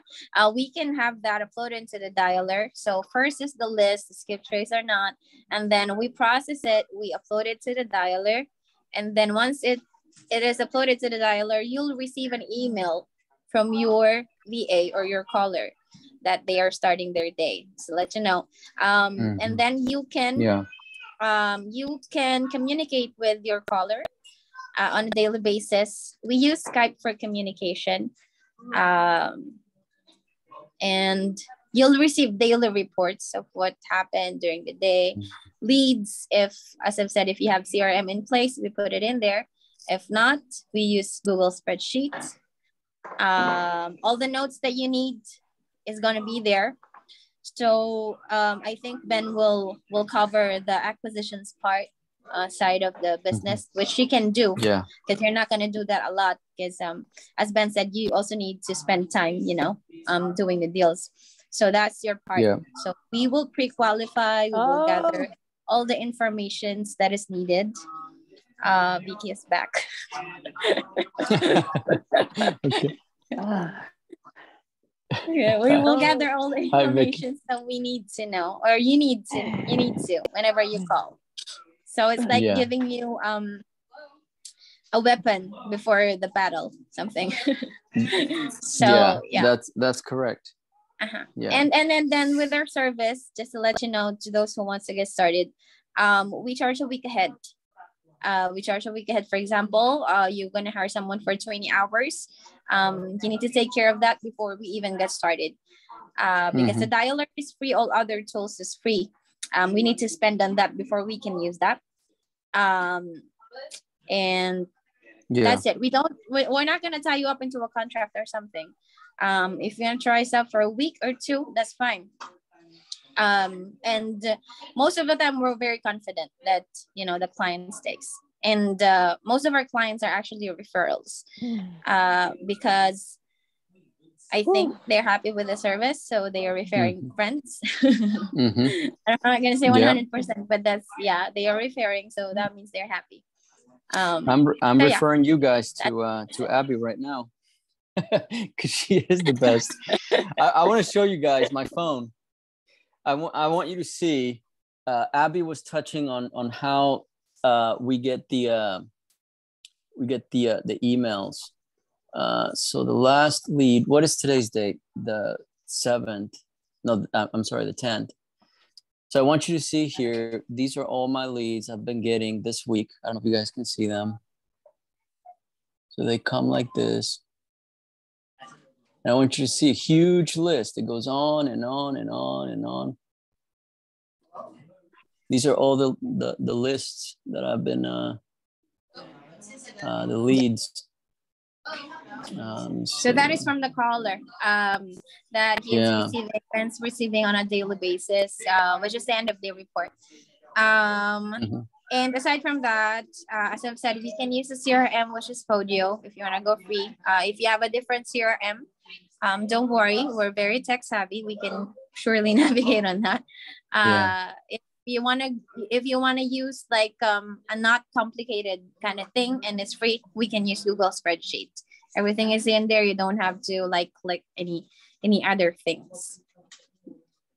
Yeah. Here's a report. Here's a report real quick, you guys. I don't know if you can see it. I get the number of calls that it says answering machine, and the next one says no answer, callbacks, disconnected numbers, do not calls. So I get a report like that every day. Every day I get to see, and then below I'm getting my leads here. You can see Mr. Jeremy Hill. This is he's looking. Oh, this is a different thing. He's this is a different I asked Abby to send me different reports. I like to connect with buyers as well. So I'm asking them to send me anything and everything that is where I can network with people. I like to network, as you guys can see, because these are my buyers. So you're always building your cash buyers list. That is timely because I didn't talk to you guys about cash buyers. The way to get cash buyers is super simple, because if you get a good deal, you'll find a buyer right away. What makes it a good deal? In this market, 60 cents on the dollar or less is a fantastic deal. You'll get plenty of buyers. But another good source to find buyers, if you can't get a deal for 60 cents on the dollar or less, then you're going to have to depend on people who want to buy a deal long-term, who are not professional, flippers or something like that. So who may have one or two properties or something. And you can get those through PropStream as well. So we will pull lists for cash buyers as well. So that's a little bit of insight, but we'll get into that once we start getting deals. So any other questions? Vicky, I know, did you want to ask a question?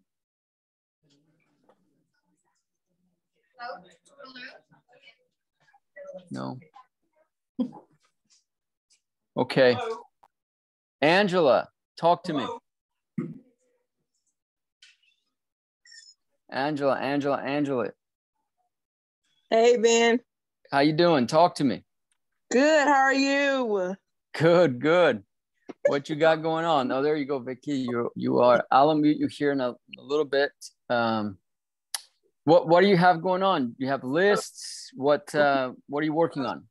Well, I have a contract signed, and I told you that. So the seller, because like in our contract, we asked that you remove it from Zillow, so we don't have no conflict with any of the buyers. You know, we just try to make the process easy as possible. So he had removed it, and then he put it back, and then he put it back for $20K more. Oh. So I'm in the process probably canceling it with him because we got the deal. Well, okay, hold on. So the ARV that we found under Flip Comps, you know how you go on PropStream and have the comparables?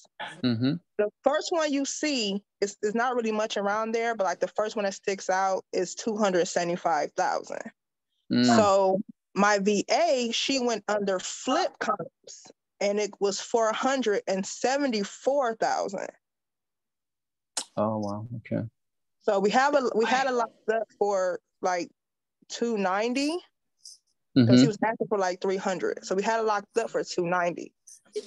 But when we're sending it to people, I guess they're like, no, it's not worth it because they're not seeing, I guess, the 474 under the Flip Comp, and they're seeing the 275. Yeah. No, that happens a lot. Yeah. One thing about real estate is you never, ever stop learning. That's why I never want to be referred to as a coach, a mentor, or anything like that, even though people do that, because I really don't consider myself somebody that has, or say a different way, I still have a lot to learn. I'm just like you guys. I'm studying constantly. I'm trying to understand certain things. But in that example that you just gave, it reminded me of when I started doing wholesaling. I started doing flips. When I got into real estate, I was flipping a lot.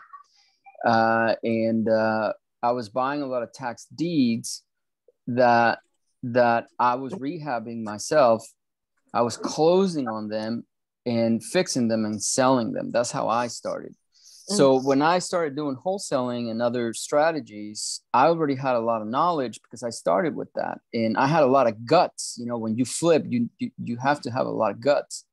So wholesaling is a safe place to start, but it doesn't force you to learn a lot of things. So what you do is, for example, with this deal you're describing, back then I used to rely on the hard money lenders. So I had a strategy I want to give to you guys. Maybe it might help you.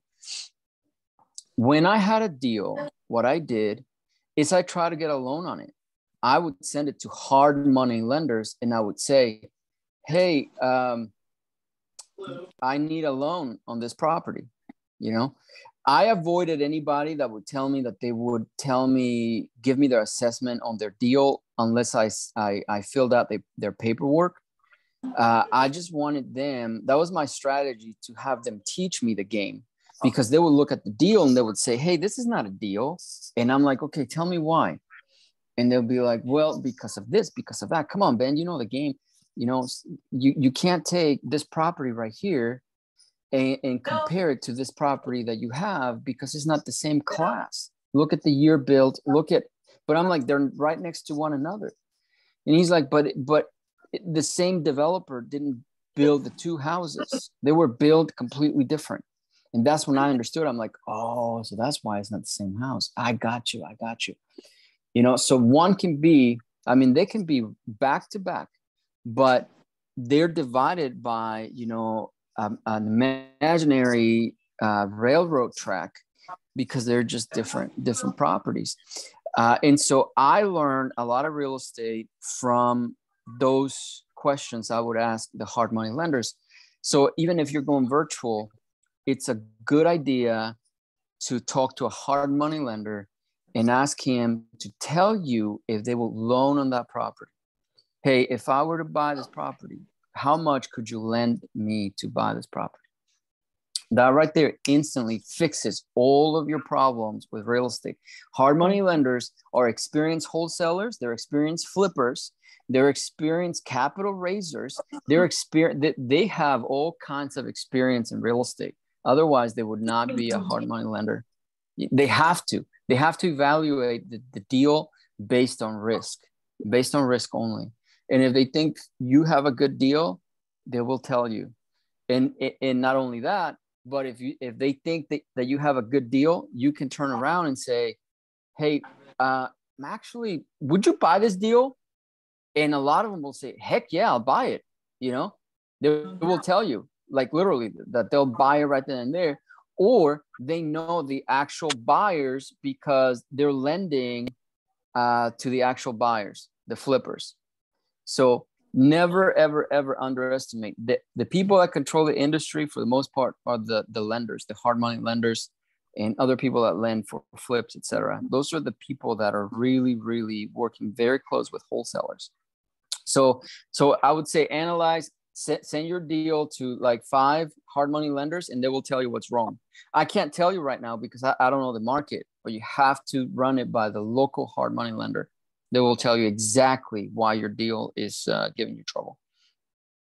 Okay, thank you. I also have spoke with a buyer here as well. I asked him, what's the percentage pretty much that they're doing here? Because someone told me around 50 to 55%. He said like 60 to 65.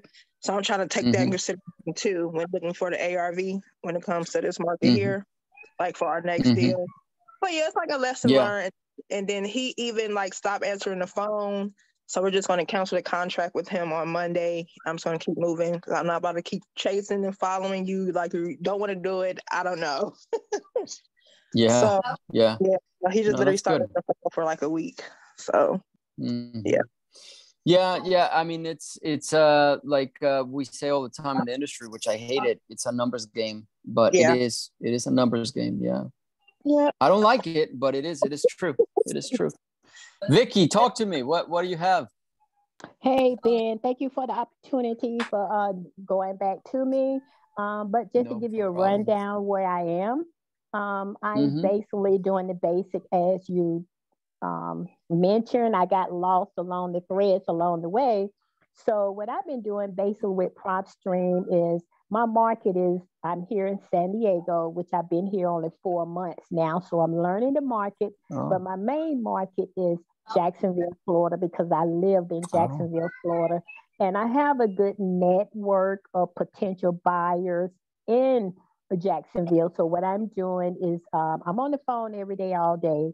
I'm retired, so I'm committed at least 6 hours. Once I put my grandkids on the bus in the morning, I'm on real estate from 10 to about 5. Then after that, before I go to bed, do some emails. So I'm pulling a buyer's list here in San Diego. And I do a lot of skip tracing myself. Yes, it is time consuming, but I'm working on I'm retired, so I have Social Security, but I'm good. So basically what I'm doing is doing a twofold. So I'm pulling a list from PropStream, absentee owner, divorce, all the mentioned that would create a motivation. And I just play around with it, and I'm doing calls. And sometimes I have ran into where PropStream may be a little outdated because, ma'am, that house has been sold. Ma'am, what do you know, that kind of stuff. So I don't dig into it. I apologize for the call. Have a good day. But overall, I'm doing good. And I want to be just like the other member said, that she want to go at it aggressively. And this is where I am too, because I'm retired. I took an early retirement 3 years ago. I lost 30% of my income, which was my strategy, because that would promote me to strive every day versus me having that $60,000 cushion. I won't be so persistent. So I feel that I've been years, I feel that I have gotten that ball up to the hill. Next year is coming down, a domino effect, and I will be profiting. I'm happy to be in this mastermind program with you. I think it's a good thing that you started with, because everybody is like charging 500 to grands of dollars. I mean, who really have money that way now? So I think it's a good thing that you're doing, because when you win, we all win. I win, you win, we all win. And we can help one another learn, but you have to be persistent every day, every day. So I dedicate my day just like I was working 9 to 5. So this is what I do, my real estate 9 to 5. So I'm talking to people. But the thing about it, Ben, I'm more or less into commercial. I don't know how I got thrown in there. I have 8 single family facilities. I had a gentleman have provided his LOI, his bio. I'm networking. I mean, I'm vetting my potential buyers, because when I'm asking buyers, like, okay, if you're a facility buyer, show me your website or give me a bio. So they are giving me information that they have vetted. And then once they're interested, I say, okay, give me an LOI. So I had a gentleman that picked a facility off my list. It was in Georgia for $2 million. So he wanted to put an offer in for 1.8. So I say, well, let's give me an LOI for 1.8 that you can show the seller that you can purchase. So he said, well, Vicki, let me give you $500,000 down and we do seller finance, whatever. I said, no, let's do this, because your LOI said 1.8. He said, well, give me 2 days. So I told the broker, okay, he wants 2 days. So he texted me that night, so, well, Vicki, I can give you a LOI in the morning. So that morning, Charles Schwab sent me a letter for $7.5 million. So he would have waived that enough to purchase his property. Wow. But it didn't go through because the seller picked another offer. But this is what I'm working with, commercial. And I hope that you can work with me, because I'm in San Diego. I have received a referral for 2 motel sellers. One has retired. He's in Puerto Rico. He's offering me to bring him a investor, and same with another, and that's through a referral. So I'm learning commercial at the same time. So hopefully that we can network on some of these things, not network, but we can joint venture in, because this is way more than what I expected, but I'm not going to limit myself. Well, Vicki, let me tell you one thing. You are in a whole different category that I think is going to benefit the people in the mastermind. I hope you guys are ready. Look, we didn't start the training before, like 2 hours ago or whenever it was. We started right now, because if you're doing that, Vicki, I'm going to tell you one thing. You need one deal. That's it. One deal to literally make you a millionaire. Single tenant buildings are, in my opinion, triple net is, in my opinion, the Rolls Royce of real estate investing. That's part of my plan, take you guys through that journey. But you can certainly start with triple net and single tenant buildings, because that is easier than houses, a lot easier. And what you do to get buyers more effectively is you go on LinkedIn. Great job, Nancy. Says great job to Vicki. Fantastic job, Vicki. I think you are killing it. So here's what you do. And if you guys want to switch to this, I mean, you guys can at any time. Go on LinkedIn, create your beautiful profile, work on your profile on LinkedIn, and go after the Paneras of the world. Keep your ear open about the market. After the virus or the pandemic, Panera realized that they were way behind the 8 ball. I mean, they were so behind that Panera in the last 2 years has completely changed their strategy. Panera, as you guys know, used to have to get out of your car, go inside, make your order, sit down and enjoy it. It was a very nice environment. I used to go to Panera all the time to work. But they realized that they lost a ton of money because they needed a drive-through. They needed to do what Starbucks was doing, which is Starbucks has a ton of drive-throughs, and you can mostly only do that if you have a single tenant building. So what Panera has been doing is they've been very aggressive. They've been like the top buyer for single tenant buildings in the United States. So what you need to do, Vicky, is you need to make your profile on LinkedIn very nice, you know, put your best picture up there, you know, put your resume on there, put your connections on there, et cetera, et cetera, et cetera. Tell your story in your bio, you know, just kind of make it really nice, and start sending connection requests to the heads of real estate divisions for multinational corporations like Panera. Okay. Panera, you can do it with Panera. You can do it with other restaurant chains, and connect with those heads of real estate divisions, not only because they're going to be your buyers, but because they're going to connect you. If you befriend the head of the division that buys all the single tenant drive-through buildings for Panera, if they can't buy it, they will tell you, hey, I have a buddy who, you know, who might be able to help you. They're very well connected. These people get paid millions of dollars to grow Panera to be a national corporation, multinational, really. And that's what they do. They buy a ton of real estate. If you get Panera to buy one of your buildings, I did a deal with a Gate gas station. You being from Jacksonville, you know, Gate gas station is out of Jacksonville. Gate gas station was I networked, like you see me networking. Networking is everything. Okay, you guys, if you guys are not networking and you're trying to do everything from behind a computer and stuff like that, you are wasting your time. The most powerful thing you can do is to network. And we're going to talk about that every time. But I was networking with I called a seller, and you know, the seller said, well, I don't want to sell you my house. And I said, why not? And she goes, well, because it's an investment property. I'm like, oh, so you're an investor? Yes, I am. And she was older lady, 70 something. And I said, what do you do? Blah, blah. And she's like, well, we run, you know, I'm very connected to the city of Jacksonville, blah, blah, and development divisions of the city of Jacksonville, et cetera. And so I invited her for lunch and just to network, right?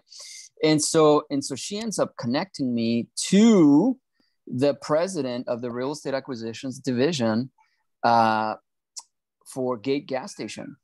And when I spoke to her, she's like, oh yeah, so we're buying anything on Blanding Boulevard.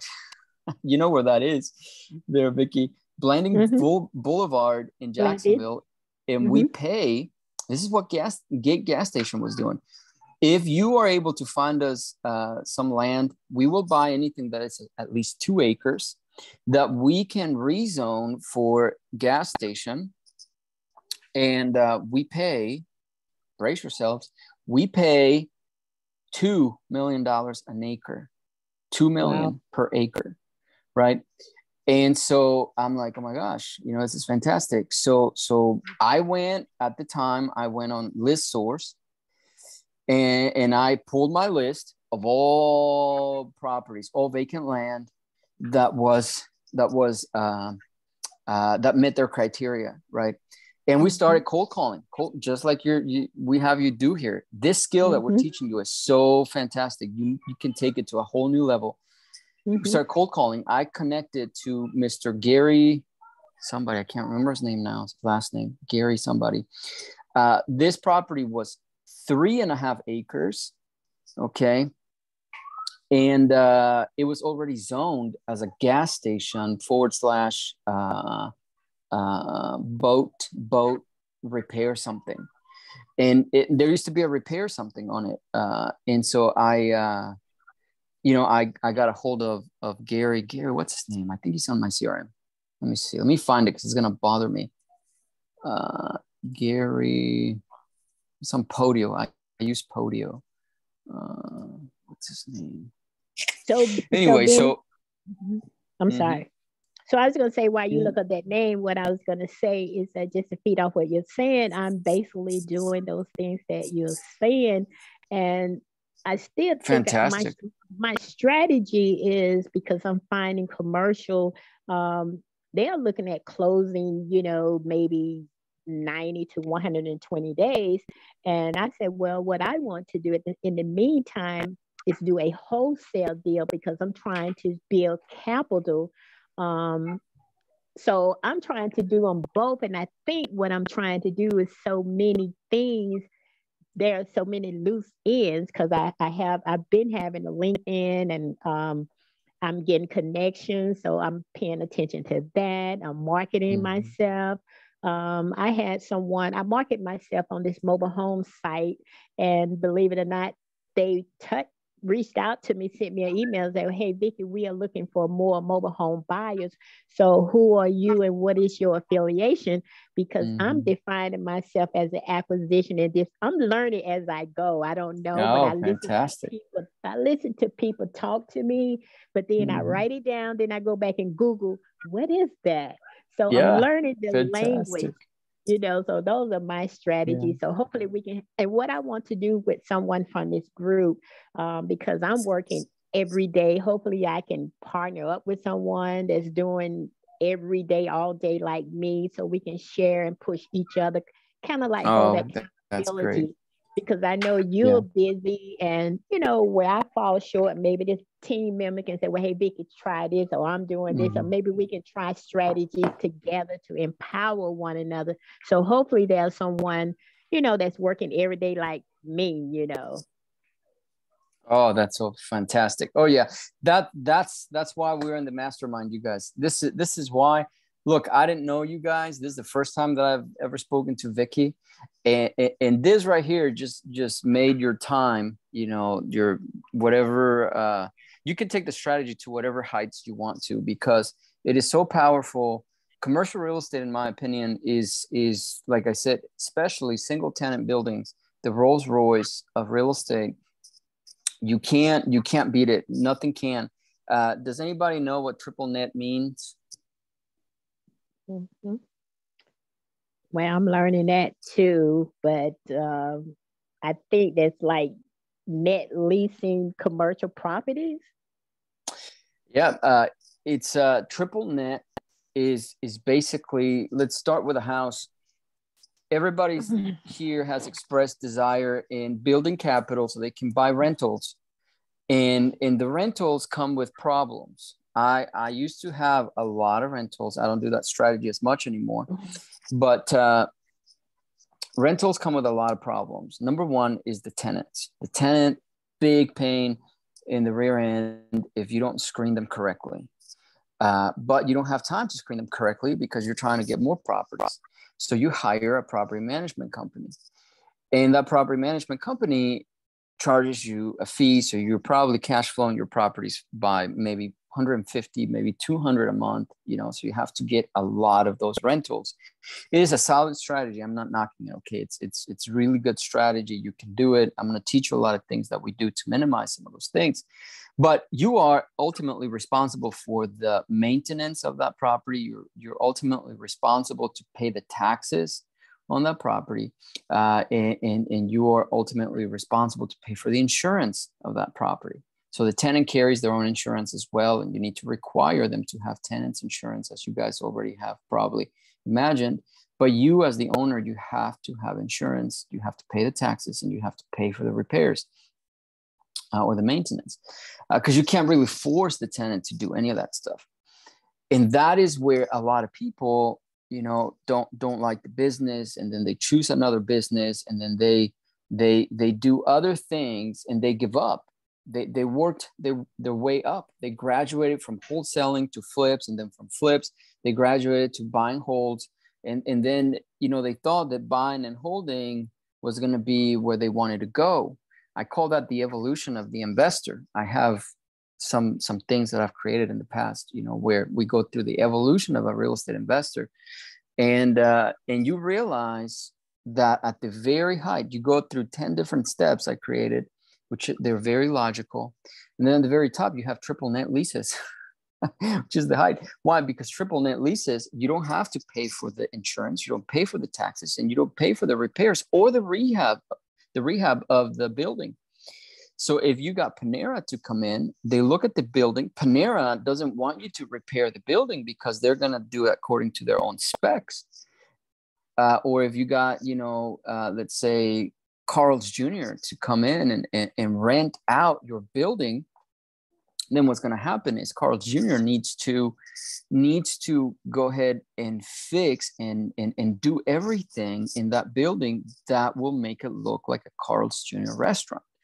So all you really are doing is you literally are holding the paper. I mean, you're not even responsible. If something happens at that place, guess what? Their insurance pays for it. If vandalism, their insurance pays for it. They make the repairs. At the end of the year, they're the ones who pay the taxes to the county. If, and this is a big if you get one of those buildings, you work out a deal with the owner, and let's say you buy it and you become the new owner. When you buy that property, if you show the bank a contract, a lease that you have with a national tenant, they underwrite the tenant, not you. Meaning, they'll give you a loan to buy that property using somebody else's credit, and that's a national tenant. So the national tenant's credit worthiness is going to vouch for you to get the loan to buy that property. It's the Rolls Royce of real estate investing, because you don't use any of your money, you don't use any of your credit, you don't use any of your maintenance money or savings account. You don't pay the taxes, you don't pay for anything. They literally take care of everything. The best tenant you can have is a national tenant. Any other tenant is going to give you trouble. But a national tenant like Panera is going to be the best tenant you ever had. And they're paying down your loan over time as well. They will never give you trouble. They'll give you a lease. Typically a lease, when you give it a regular tenant, is for a year. But with a national tenant like Panera, they will not lease that property for a year. They'll lease it for at least 10 years with rent increases, meaning, if they paid you $10,000 a month, then every year that's going to increase until a preset amount, let's say 13, 14,000 over 10 years per month. So your wealth is increasing every year because you have increases, while the cost or the mortgage that you owe is going to decrease, and you get all the fantastic benefits of real estate. You get depreciation, you get write-offs, you get appreciation, you get all kinds of perks from the government. The government wants you to invest in real estate. The tax code was probably invented written by real estate investors, no doubt about that, because it only favors the real estate investor. So if you're wholesaling, if you're flipping, you don't participate in that. As a matter of fact, there's local laws and mandates and guidelines and rules that punish you for being a flipper, such as when you get some types of loans, you cannot get a loan if you haven't owned the property for more than 6 months. So that is to prevent, so that if you're flipping that property and selling it to a retail buyer, they can't approve that loan because that property was not seasoned. So it has to be longer than 6 months. So then a pool of buyers can't even look at your property because they're not going to get approved. And that is because people are trying to flip properties, and the tax code or the governments don't like that. What they like is buying and holding real estate. And the Rolls Royce of all of that is triple net leases. Triple net leases are incredible, amazing. Any questions, anybody? Thank you for that feedback, Ben. But I will, continue to look forward to that step-by-step process, because I think that will help me stay focused and persistent every day versus me getting frustrated with doing so many things. So that would help me a lot. So I look forward to that. Thank you for your time. No problem, Vicky. Thank you so much. And to everybody else, I think we're going to wrap it up right there. I am seeing your comments there, Marian. It is, we can pull some lists for single tenant buildings. We can't get those from PropStream. I will work on that. Whomever wants to network with Vicky, whomever wants to also do some commercial outreach, etc. We can put together a little plan to do that. So we can do that. But send me a message or put it on the chat. You guys let me know.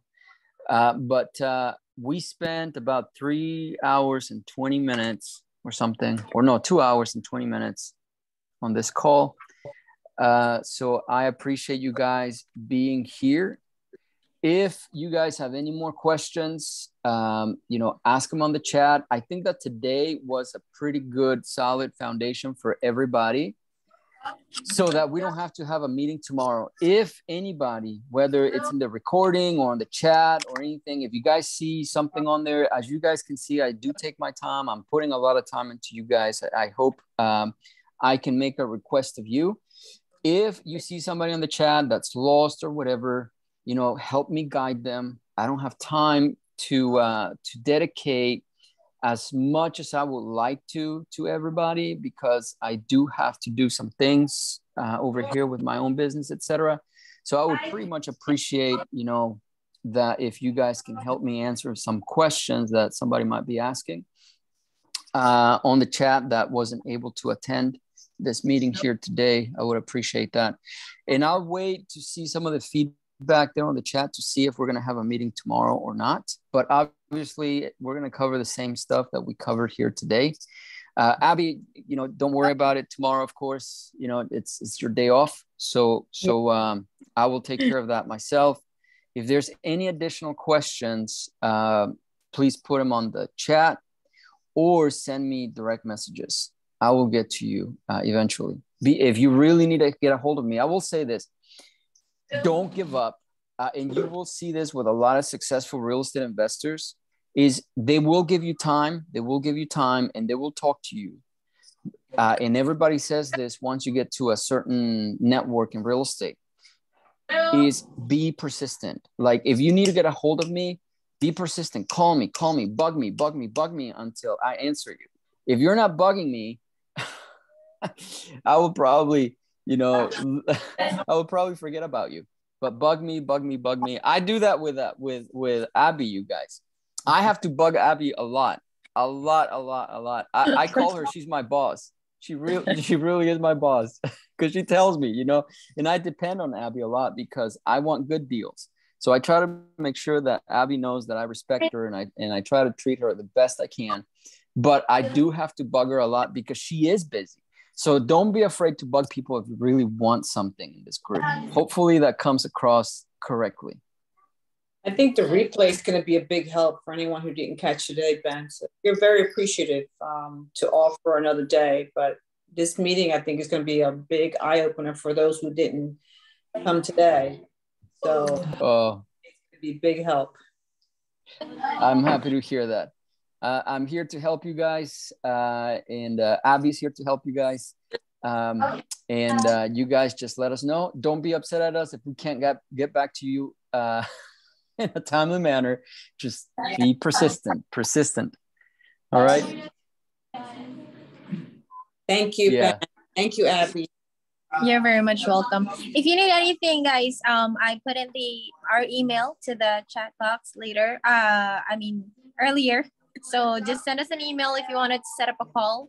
Let us know as well. Most of the time, I'm not the one responding to the email. I do have an assistant. But if it needs my attention, I'll surely be there for you guys. Sounds good. Thank you, you guys. And thank you, Abby. Hey, I really appreciate your time. You guys don't underestimate. Abby is really, really busy. And she was here with us for 2 hours and 20 minutes. And I really appreciate that, Abby. Thank you. Thank you as well. Good luck to everyone. Thank you, guys. We can talk later or anytime. Please hit me up. I just sent you a message, okay? Sure, got it. Thank you so much. Thank you, guys. Have a good one. Thank you, guys. Have a good day. Thank you, guys. everyone. All right, bye-bye now. Appreciate it.